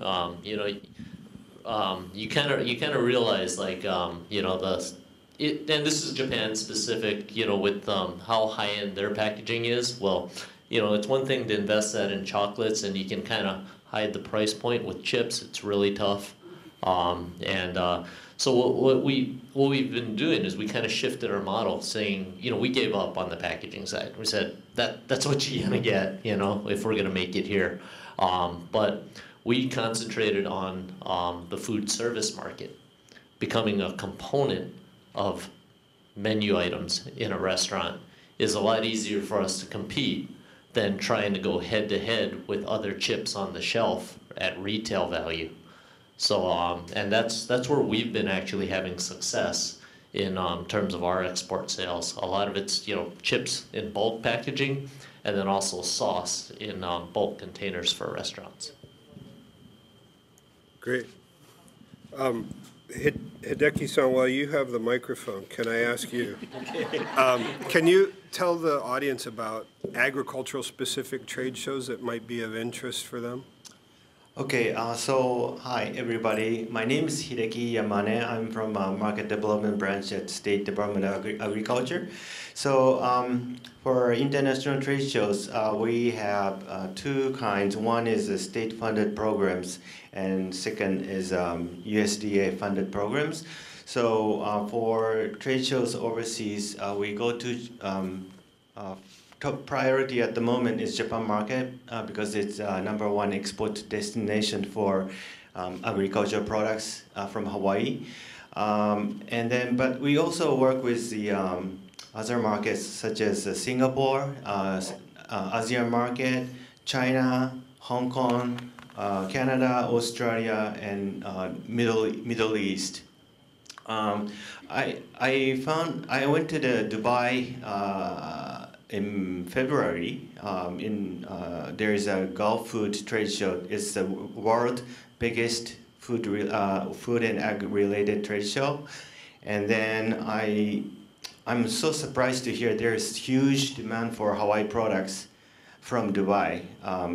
They pay no limit for the products. So I think Hawaii products tends to be higher. The cost is higher. So I think it's a good fit to export after Japan. And then they're particularly looking for chocolate from Hawaii, and macadamia nuts, coffee, and dried fruits. So for state events, trade shows, sometimes we charge you a small amount of participation fee. But we provide you with the booth for free. And then for other trade shows like Hong Kong or China, we work with the federal governments, but you get a booth space for discounted fee, discounted price. So normally for Dubai show is one booth, 3 meter by 3 meter is about $7,000 US. Very expensive because it's the longest trade shows in the world. So usually FoodX is for 4 days. 4 days. 4 days, but this Dubai show is for 5 days. So it's longer to capture more buyers. So that's why the price is higher. But the buyers coming not only from Middle East, but they come from all over the world. For example, France, England, all over Europe, and also from Asia as well. So that's trade show is a good market, a good event to promote Hawaii products. If you are interested in participating in such trade shows, please contact me, and we can walk you through the process to participate in those shows. Did I answer your questions? Well, yeah, that was great. But I was also curious about FoodX because I know a lot of Hawaii companies like to go to FoodX. And there's the other one, the Food Ingredients Show. I forget the acronym. IFAIR, International Food Ingredients and Additives Fair. Actually, I'm leaving tomorrow to Tokyo to attend that event next week. That is usually in May, and that event is purely targeting B2B market, especially ingredients market, ingredients and additives. So for example, like a hot sauce could be a good product to promote. And next week, we have 5 companies coming from, I'll be taking 5 companies from Hawaii. One is called Cyanotech. They are making spirulina, like a supplement that is sold in Costco and everywhere. That company is trying to penetrate in the Japanese market with a supplement, a bulk supply of the spirulina. And also Hamakua nut. They're trying to sell their off-grade macadamia nuts products, different sizes or kind of a waste from the processing, like a macadamia nut powder. There is a way to sell that product to the Japanese market, which is the ingredient market. And also we have a Big Island processing company. They have noni powder. So this noni powder is highly demanded in Japanese market, especially with the aging population in Japan. They're looking for healthy and nutraceutical products. So we're bringing those products. And then companies, for example, like a Meiji Confectionery or Lotte, Morinaga, that kind of companies are trying to find the unique and innovative products from Hawaii.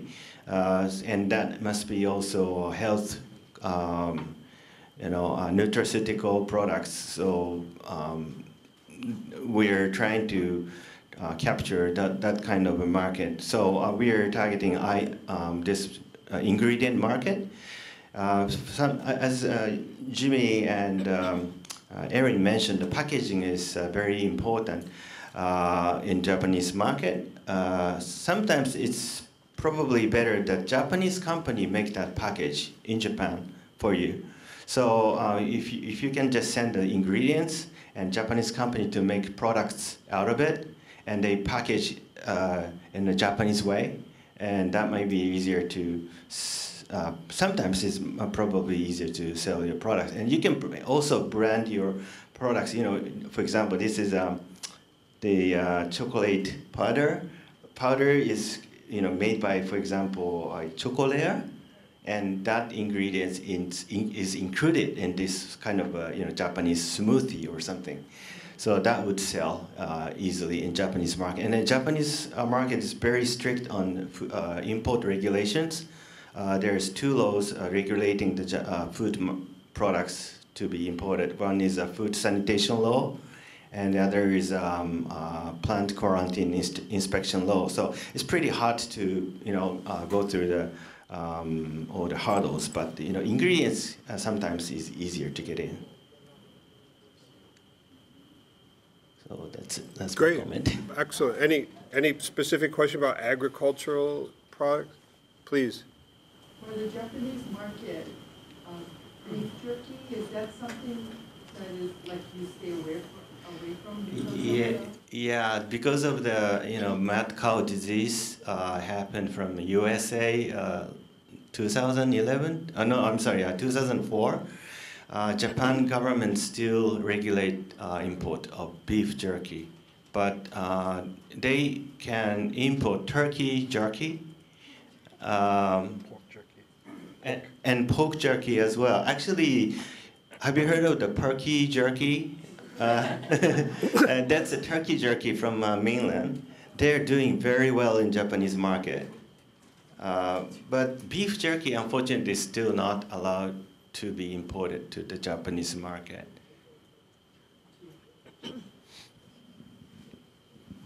Any more question about agriculture or anything?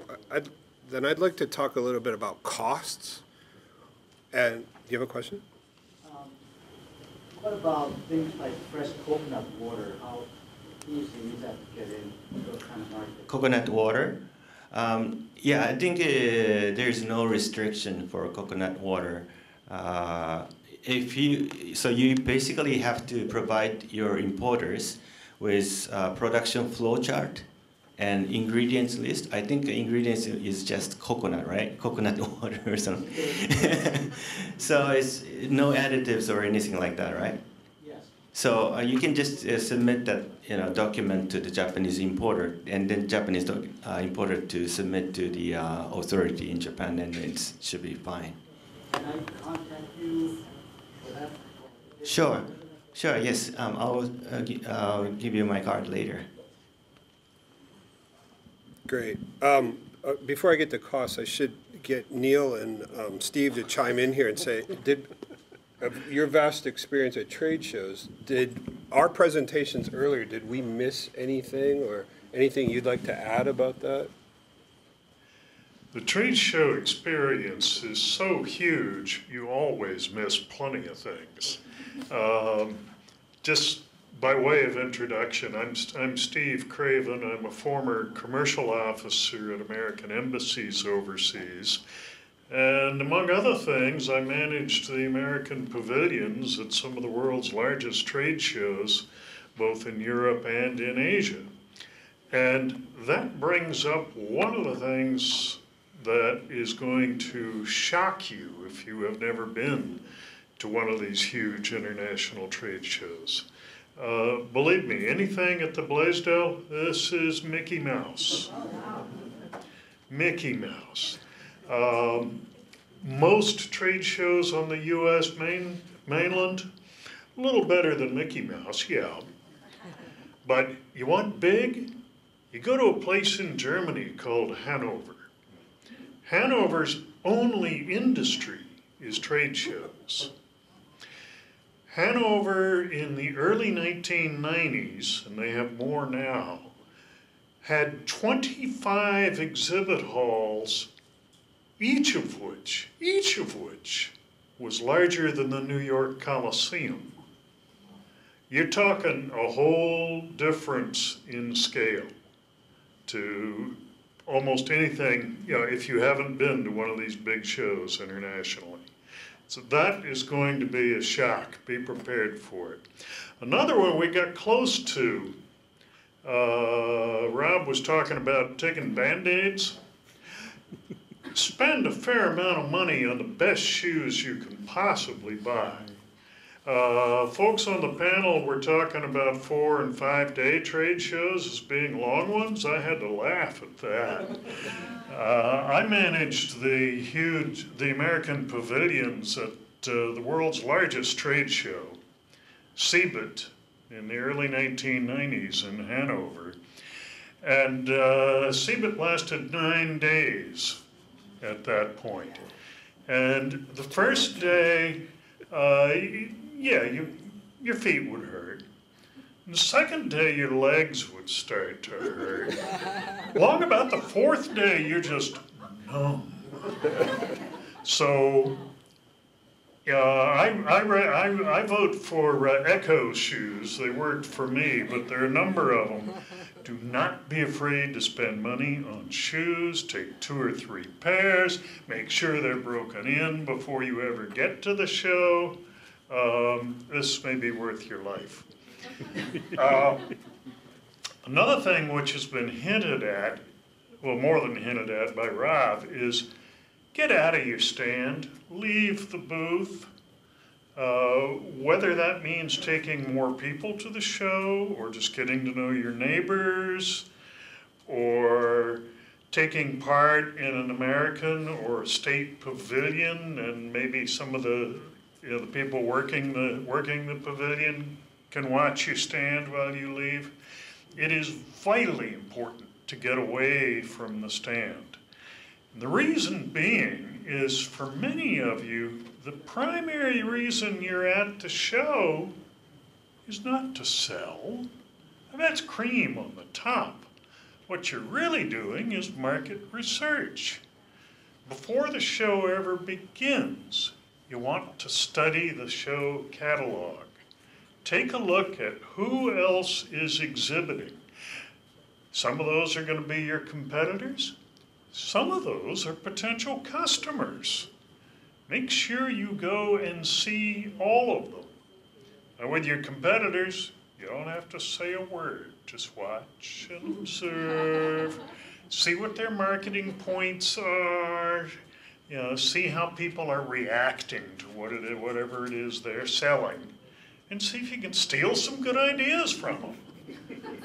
You may also spot some other things. One year at CeBIT in Hanover, we had a U.S. software company who was doing that, and they noticed in the Taiwan pavilion next door that there was a nice Taiwanese company that was selling a knockoff version of their own software. And they came to me about it as the U.S. pavilion manager, and I set up a meeting with the Taiwan pavilion manager and the Taiwan company. I had some official-looking Germans come along with me, and we threatened to have the Taiwan company kicked out of the show.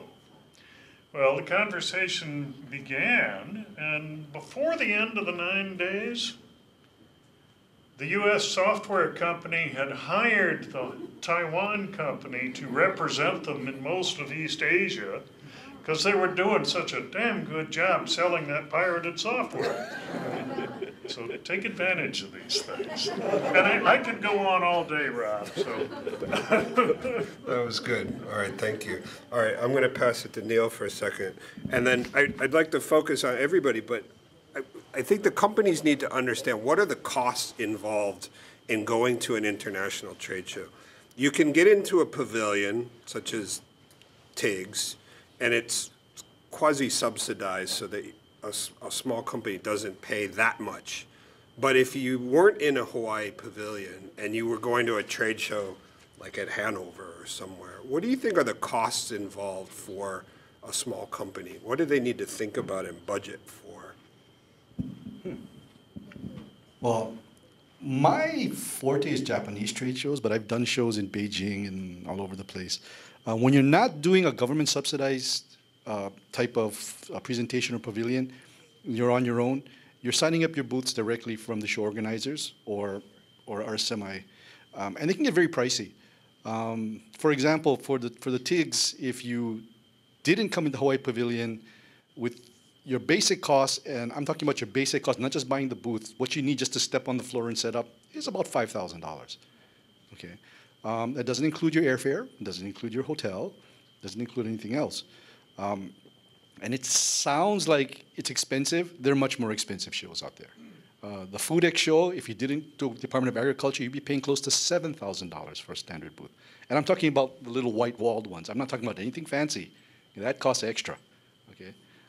I've been to a lot of events in Moscone, and I see what some of those guys put up for their booths. $7,000 is nothing at Moscone for the fancy food show. I mean, that's pretty much the poverty level. You're going to be in the beggar's corner with $7,000. So there are costs involved to setting up a trade show, but it's an educational process.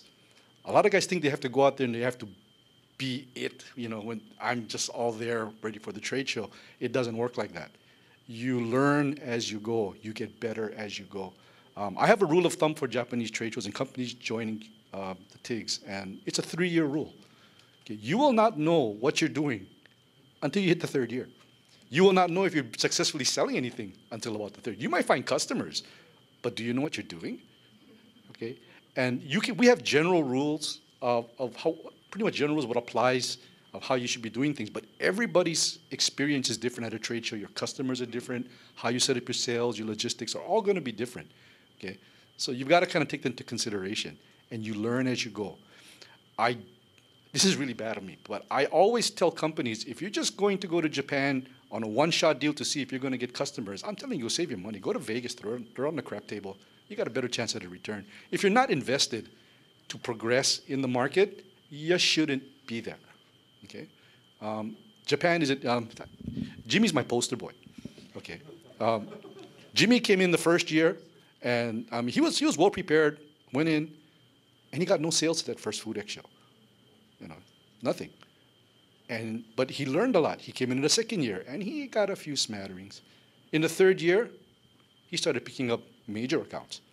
Okay, and his product wasn't his primary sale. He was selling the barbecue sauces, but he sold it as a component to somebody else's sauce. They wanted to use that as part of another sauce recipe. But that progressed. Now they're using his sauce. And it's a large chain, and it's getting more and more interesting. But these things kind of, where you intended to go from year 1 might not be where it ends up in year 3. But you've got to be cognizant. You've got to know what your product is doing. Okay. But cost for shows, it's you have to be ready for it. Okay. You can be frugal. You don't have to spend everything, but it costs money to do an international trade show. Okay. If you're not financially prepared, come and talk to us about it. Okay, there's ways you can participate a little bit, more reasonable, but you've got to be committed. If you're not committed, I don't think you should be investing in the market. Good point. Anybody have anything to add about cost? Cost that you found that you didn't anticipate ahead of time? We get costs. All of us who predicted, we've all got costs that we didn't figure out. Trust me. Yeah. His idea of bringing the baling wire and the multi-tool, I did a trade show years ago in Korea, where the organizers for the show were so green. We got into the booth to set up, and the paint was still wet, and the show was going to open in 6 hours. Okay, so we couldn't hang anything. So we were jerry rigging things. In the Beijing show, which was kind of a strange show. This is way back in the day. We actually had to go behind and steal wire to jury rig our booths. It was very interesting. It was very, but you've got to be kind of you got to MacGyver some things sometimes. You got to be prepared for it. Yeah. Have you ever? Just one way to cut costs is not to exhibit at all. When you're starting out, if you haven't seen one of these huge monster shows, go visit a show. They're almost all of them are free to get in.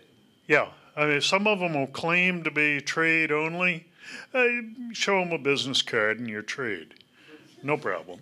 But go visit the show. You can do the market research side of things at that point, and do study the catalog and all of that. And once you get to know the show, may be the time to go back as an exhibitor.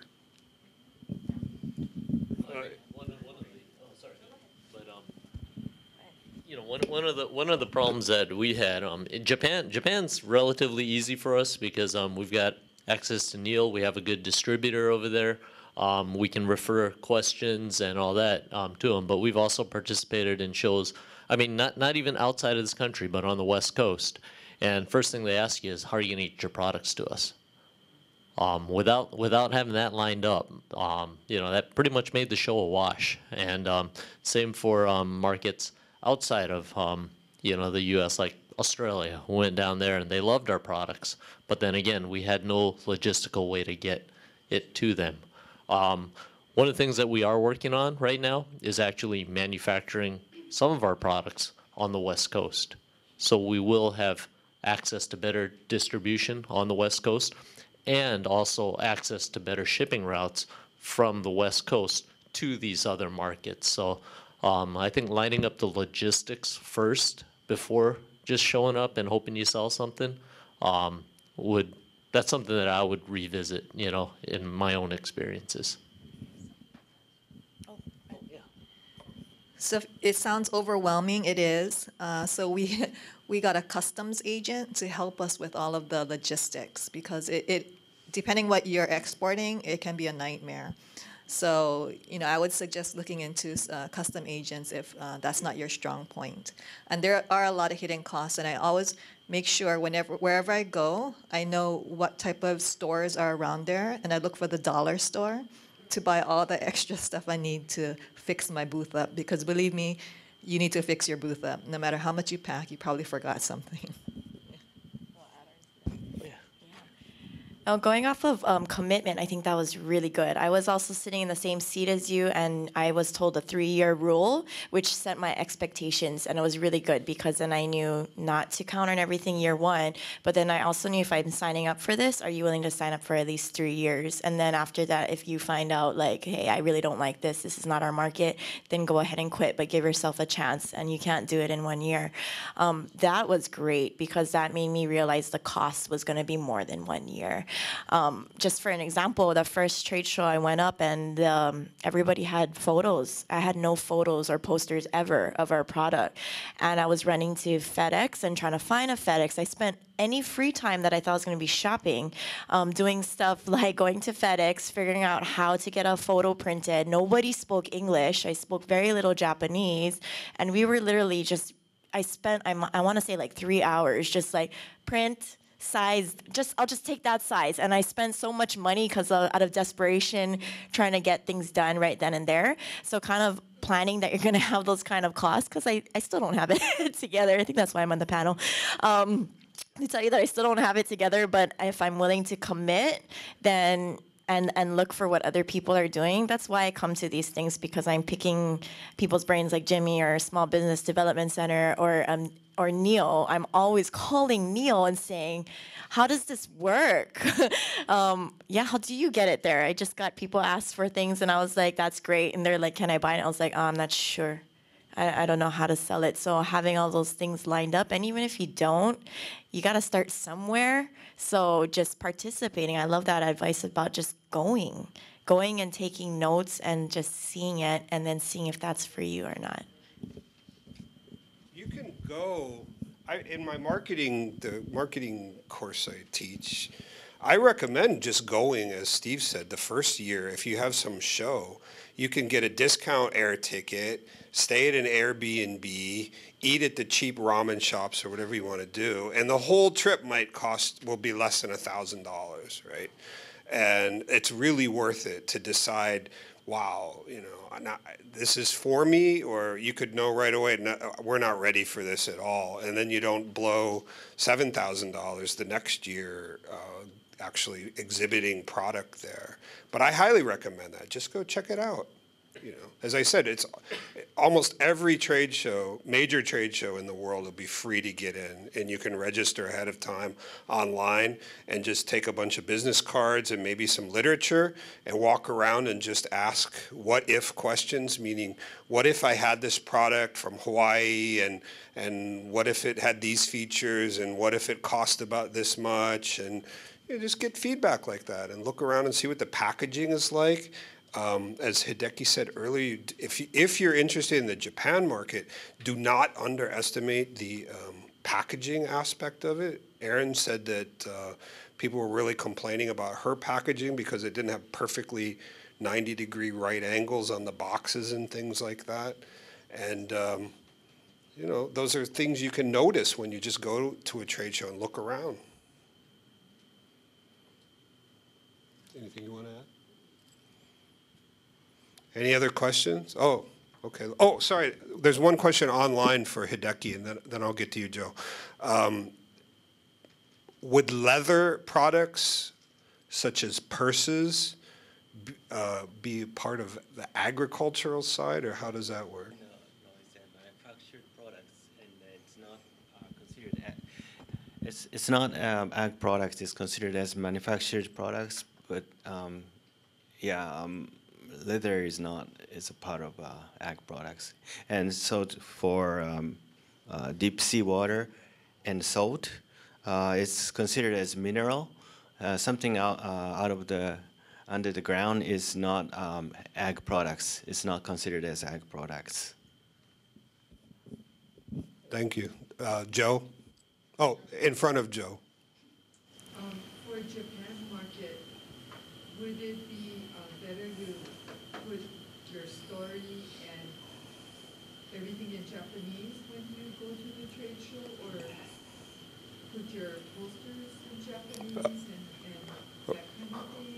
Or? Let me repeat the question for the online audience. For the Japan market, is it better to get your story in the Japanese language onto literature, or onto posters in the Japanese language? So you look familiar. Have you ever been to any of my marketing talks? Then you already know the answer. Japanify that bad boy as much as you can. Get it Japanese as much as you can. And my experience, and I just got back from this very long junket around the Pacific where I was teaching some export classes to places like Guam and Saipan and Tinian and Marshall Islands and all of this.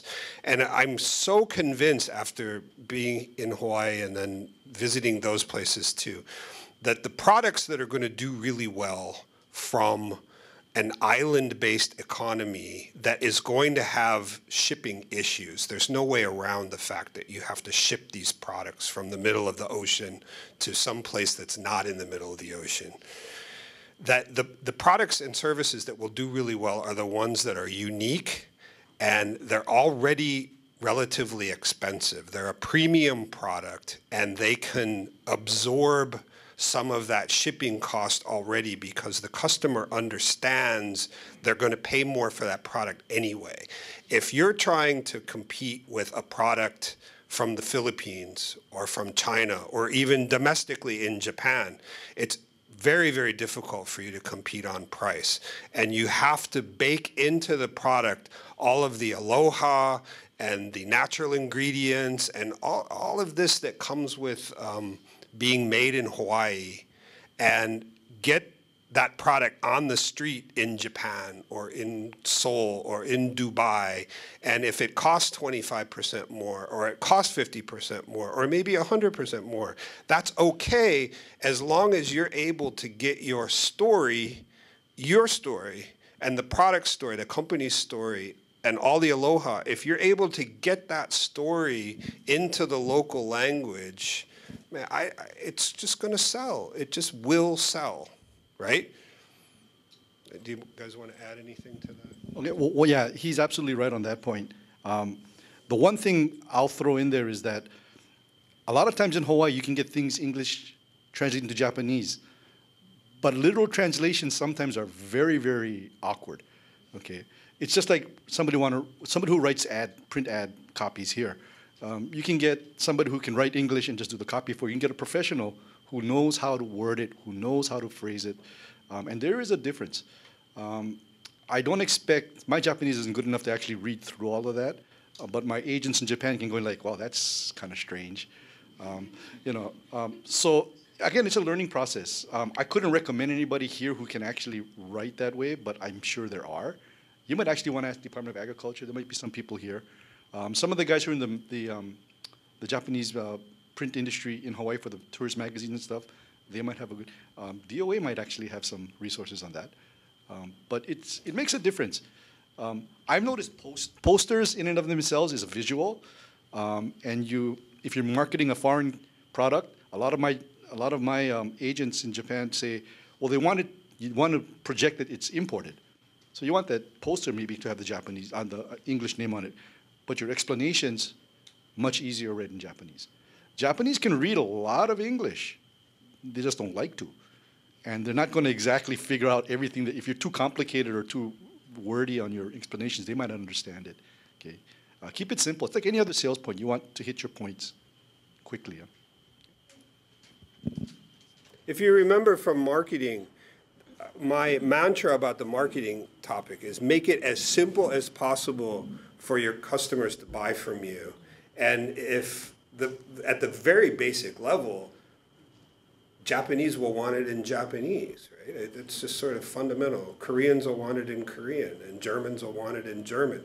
Can some of those people read English? Yeah, but they don't want to, right? I mean, if I'm buying I don't know, Sony TV, I don't want to read the ad in Japanese. I want to go to Best Buy and read it in English, right? I mean, it's just the reverse, right? All right. Sir? For those that sell food products overseas, is there a requirement generally to translate the nutritional facts and whatnot on the packaging? For Japan, it's a little different.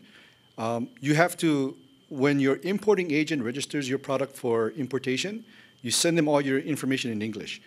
But the importer is required to put on a separate sticker on every individual package with that translated information.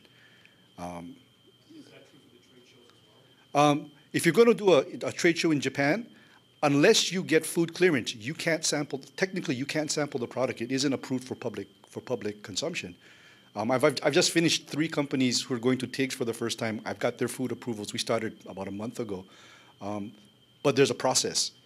Some products are really easy to clear, and some products are really difficult depending on what the ingredients are. So I encourage people, let us know way ahead of time. In the TIG setup, and even for most of the DOA setup, we're really lucky. We've got good importers, food importers in Japan who will assist us just for the trade shows. They'll actually take your product in, get the custom broker set up, get the registrations done for you, and they'll charge to you at cost, and with a small markup. What does that roughly cost?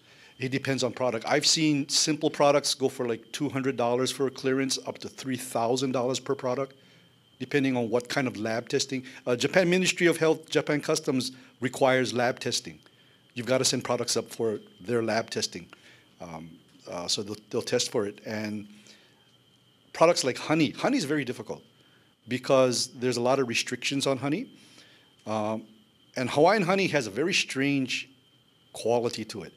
Our natural sugar Brix counts are abnormally high, to the point where the Japanese think it's artificially spiked honey. And it took years to explain to them that that's how naturally sweet Hawaiian honey is. And they wouldn't believe it for years. Because in Japan, there was a big scandal of people adding sucrose to the bees' feed to spike the honey counts, and they thought we were doing it too. And there's antibiotic counts that you have to do with honey. There's a lot of certified lab testing you have to send. So the process gets very expensive for some items. In general, most products are okay. I would say $200 to $300-400 per product. Sometimes it can be even less. It just depends. A lot of times I think it's which agent actually picked up your document on the other side. And you don't want the rookie kid who's trying to make points with his boss, that's for sure. Yeah, So if I had dry mix formulas to send to Japan or to take to a trade show in Japan, and they're different flavors, would they inspect all of them? Any product, Even though the ingredients are similar? if they're different flavors, your flavorings are different. You're going to have to give documentation for every individual product. Yeah. Pick the top one or two. Yeah. Flavorings for Japan market, you have to be a little careful because most U.S. flavorings are illegal in Japan because of a component called ethylene glycol. Right. So and that's what they're looking for. Okay, well, there's none of that in my product. Yeah, and so they're going to ask you to write it out and that kind of stuff. They're very good about that. American products have less of a hassle than a lot of other products. But if you just happen to be wrong place, wrong time when they're specifically targeting certain types of flavorings, or it could get kind of bogged down.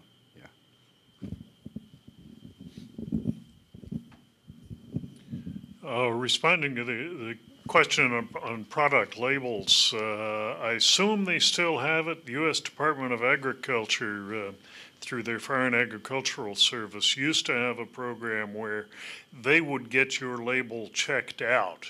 It was a free program. I'd check with Department of Agriculture, see if they still do that.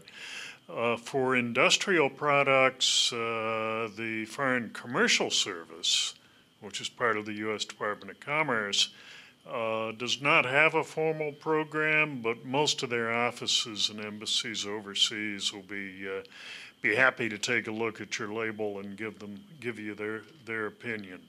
And they happen to have a local office here in the Foreign Trade Zone.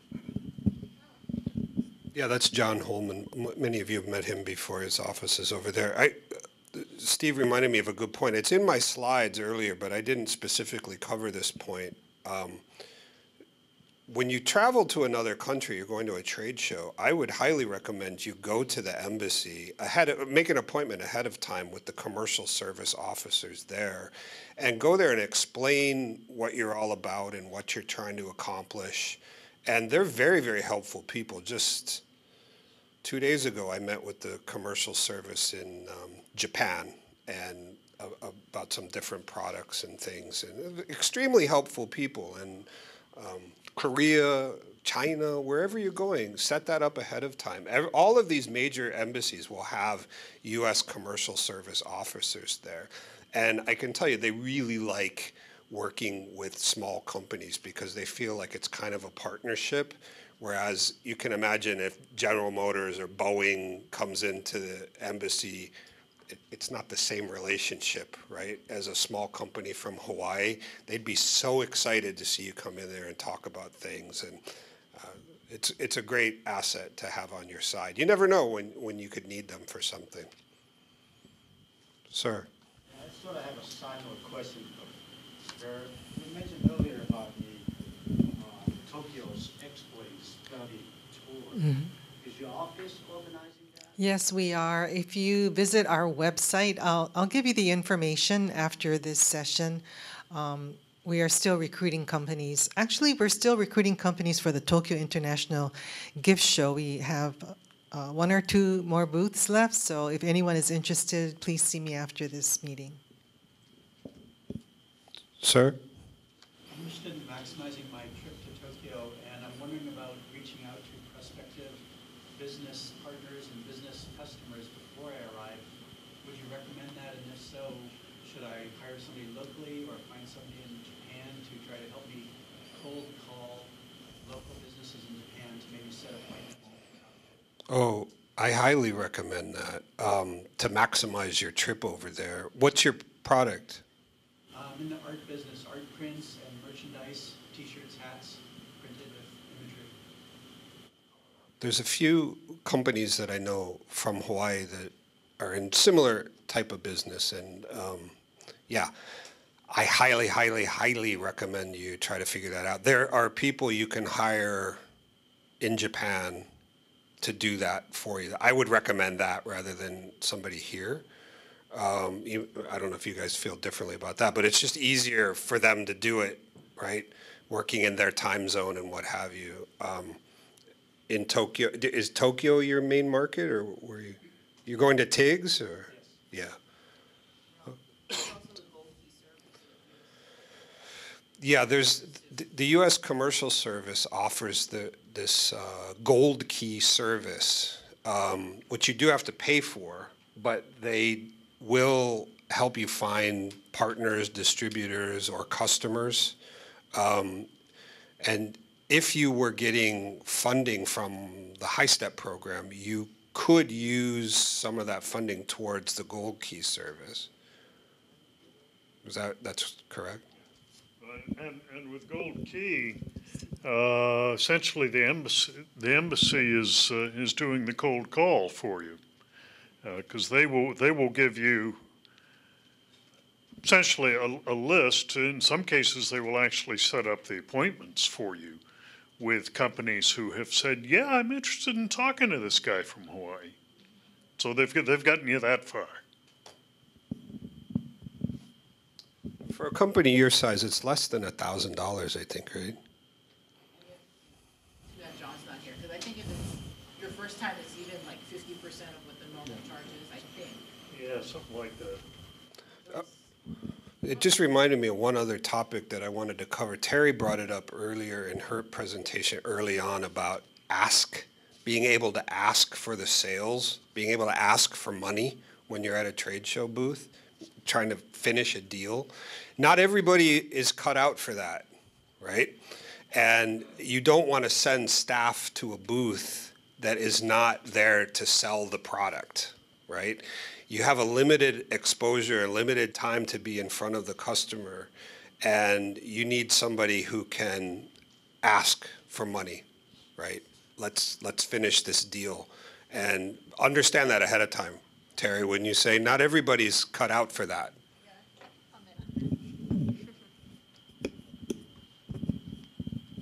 So here's a tip. So they said 3-year investment, right? So the first year you go, you get translators that live in Japan. So the thing that I do is I meet them. So the first time I went, we had shared translators, so meaning they had to help everybody in the pavilion, not just you. So of course I met with they're mostly women, told them my story, told them about our products, gave them omiyage, you have kids, oh, here's a gift for your kids, what are you doing, why are you here? Really take an interest in them, and then I kept that connection with them, and they were like my side sales agents when I left Japan. So, really be authentic. When I say the aloha spirit, really take that to heart, and then when you work with the people in Japan, they love Hawaii. They want to help you. So when you come over to Hawaii, look me up, we're going to go Lomi Lomi massage together. But be authentic. But they were one of my best people to help me make arrangements. So like I said, whenever I brought product, it wasn't samples, it was actual inventory from my line. So I wanted to sell it. I never want to take stuff back because it's just a waste of money.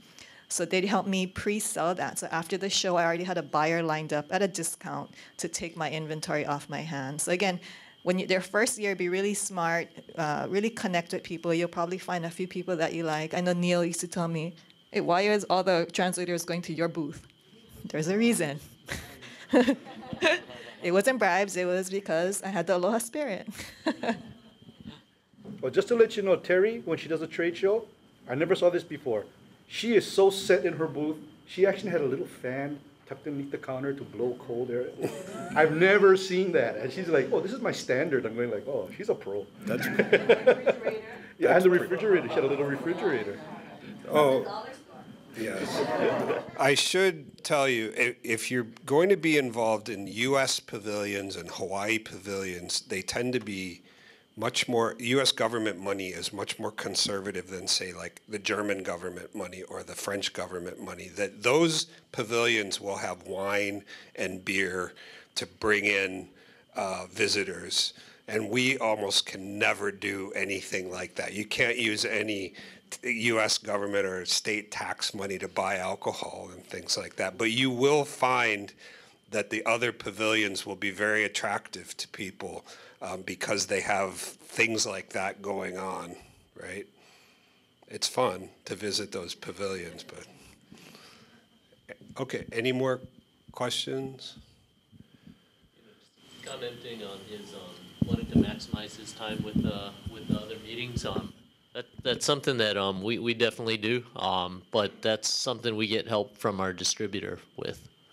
So generally he'll set up the meetings, and then in Japan it's actually wonderful because then they take you out to dinner and it's a really good dinner. But anyways, yeah. So the distributor has been instrumental in helping me set up. Like, you just let him know, okay, I'm going to be here for this trade show, and then he'll set up meetings with these guys, and then that's actually where most of our bigger sales transactions have happened.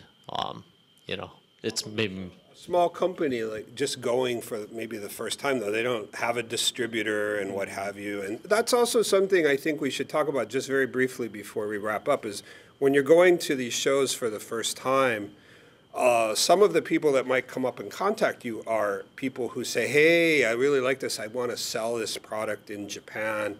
I want to be your exclusive agent or whatever. And you really have to take all of that with a grain of salt. You know, don't commit to all of that. You're talking about working with a potential important partner like that for the next several years, and you don't want to make that decision quickly on the fly. You really need to do your due diligence and figure out if those agents or distributors are really what's good for you and what's good for your product. Do you have any comment about that? So we didn't know anybody in Japan and to get a distribution or anything. We were just testing when we first went. So what I did was everybody that marketed from Hawaii to Japan, I looked up. So if there was a magazine that had Hawaii product in it that was also in Japanese, I went to that publishing agent. So through due diligence, I found people in Hawaii that were marketing Japan that would travel back and forth. And that's where I met a lot of people that were interested in the market. And that's where we worked together with people in Hawaii. And then he introduced me to people in Japan. So the next time, like the second time I went, you know, every night we had dinners lined up. You got to know how to do karaoke. You got to bring lots of money to pay for the sushi. But it paid off. But it all started in Hawaii. So before, that's why it's so important. Do your research before you leave. If you don't have connections in Japan and you don't have that big of a budget, look for people who already are working with Japan. They're more than happy to help you. You might pay a little bit extra, but it's worth it. Just a historic comment. And I lived in Japan for 20 years. And back in the 90s, DBNT had a Japan office focused on helping companies market or come to Japan and arrange for meetings. But that office shut down by the late 90s. And it was always in conflict with Hawaii Business Bureau and HTA because they're trying to promote visitors. And DBNT, and I see all of you from the last 10 years, that the rise of interest in Japan from small companies that didn't exist before, I think 20 years ago. And again, I think it would be a good idea to think ahead, and I know it's really expensive for a one-person, two-person office in Japan that really helps Hawaii small business. That's it. One last question about your thing. If you're going to, like I said, there's a lot of different ways to set up business in Japan. If you're going to set up these cold call meetings, you set meetings to just be sure you have all your materials and information and pricing set. Because it's kind of hard when the Japanese are very well organized. So if they see a product you like, you should have your price list, your cost, what your units of sale are going to be, or you may not have to quote it up front, but you have to know how to get the information quickly. So a little bit of preparation before you get up there. I get a lot of guys who actually go to trade shows really green, and I hate to say it, they were kind of Hawaiian style and just kind of winged it. They thought it was a Made in Hawaii show, and when customers came up there, they got great orders. After the show, they come to me, how do I send it to these guys? I'm going, we told you to set up before. He goes, well, I didn't expect people were going to order like this, pallets and actually, it was a company who did Hawaiian printed greeting cards, and he expected little small sales. He was getting pallet loads of orders, and he didn't know how to ship it. So after the show, we had to kind of help him and get it all set up. Now he's pretty much independent, but yeah, just that kind of awkwardness. You've got to try to get a little bit of prep done before you step into it. When I talk to my TIGS guys in the afternoon, yeah, that's kind of a lot of what we're going to go over with the new companies. Yeah. Anybody else? I wanted to ask, is there like a guide that you folks have online about all of this? Because there's just so much information that we can't just Okay. comprehend everything. Funny you should ask. At the Hawaii Pacific Export Council, we will record these seminars, and then after some days of editing, we put it up on our YouTube channel. So you can go back and watch all of this here.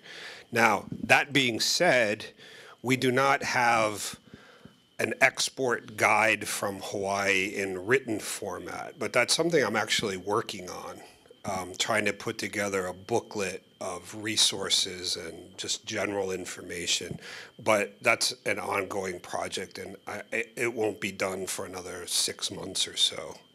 I'll just show you if I have it in my case here. I was just on Guam, and I was really surprised that they have this Guam export guide. And I was talking to them about this idea I had about making a Hawaii export guide. And they said, oh, hang on a minute, let me show you something. And they came out with this. I thought, how can they can have that on Guam? We can't have that here? So I'm working on something. Check it out, it's pretty impressive. So I'm working on something like that. But it'll, like I said, it's at least 6 months away. But this is a tremendous resource, in my opinion. Please look at some of the information there. Developing product right now for Guam, and they're impressed with what we've sent so far. After the meeting, is there someone I can talk to as far as protecting what it is I'm doing? Yeah, we can talk about it. But remember, it's not an export. It's not an export? No. Okay. Because Guam is U.S. territory. Yeah. Okay, now we're also going to be taking it to Japan. That's an export. Okay, that's an export. So who would I speak to you? Yeah, we can help you. Sure.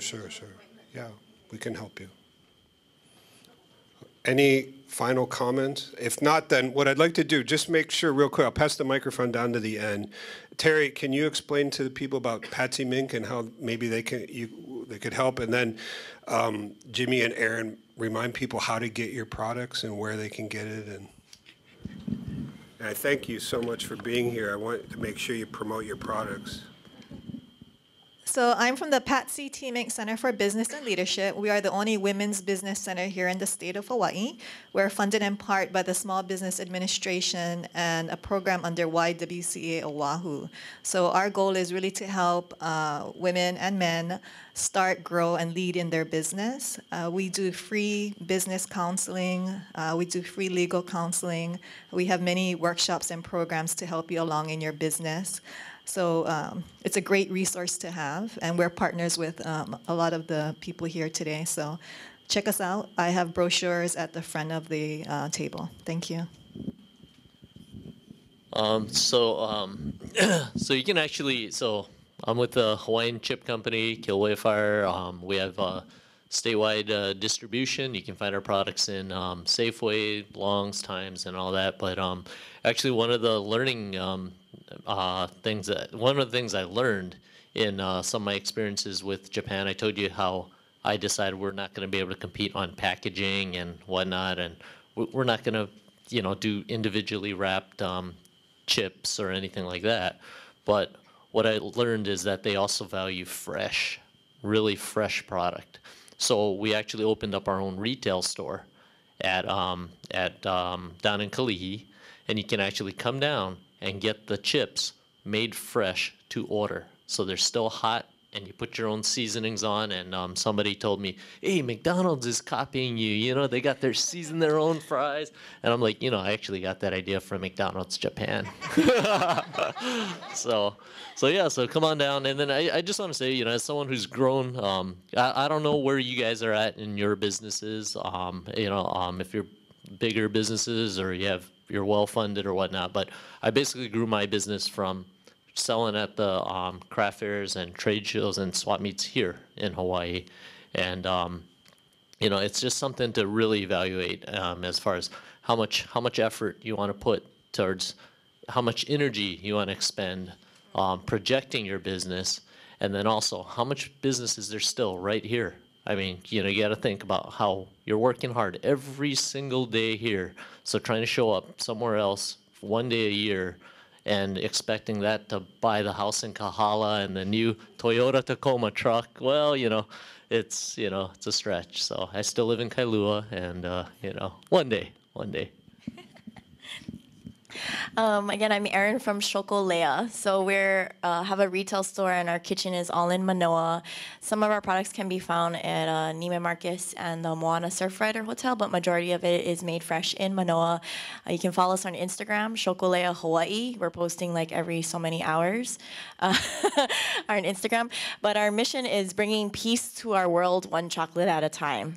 So that determines what businesses, ventures I decide to take, which ones are too costly, which ones are not worth my time, because I also want to enjoy my life with my family and my business.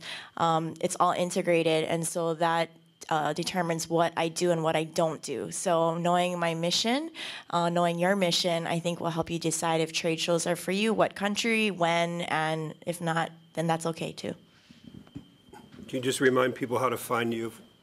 Okay, yes, my name is again Hideki Yamane from the Market Development Branch at Hawaii Department of Agriculture. Actually, I forgot to mention one thing for you. Since this is a high-step focused program, we have another federal support for you, small companies, which is USADA Fund Match Program. USADA stands for Western United States Agricultural Trade Association. That is funded by USDA for international marketing. So basically, they have a 50% reimbursement program. So they pay 50% of your airfare, lodging fee, and also the booth cost overseas, and also the translation cost to translate your brochures to, for example, Japanese language or Korean language.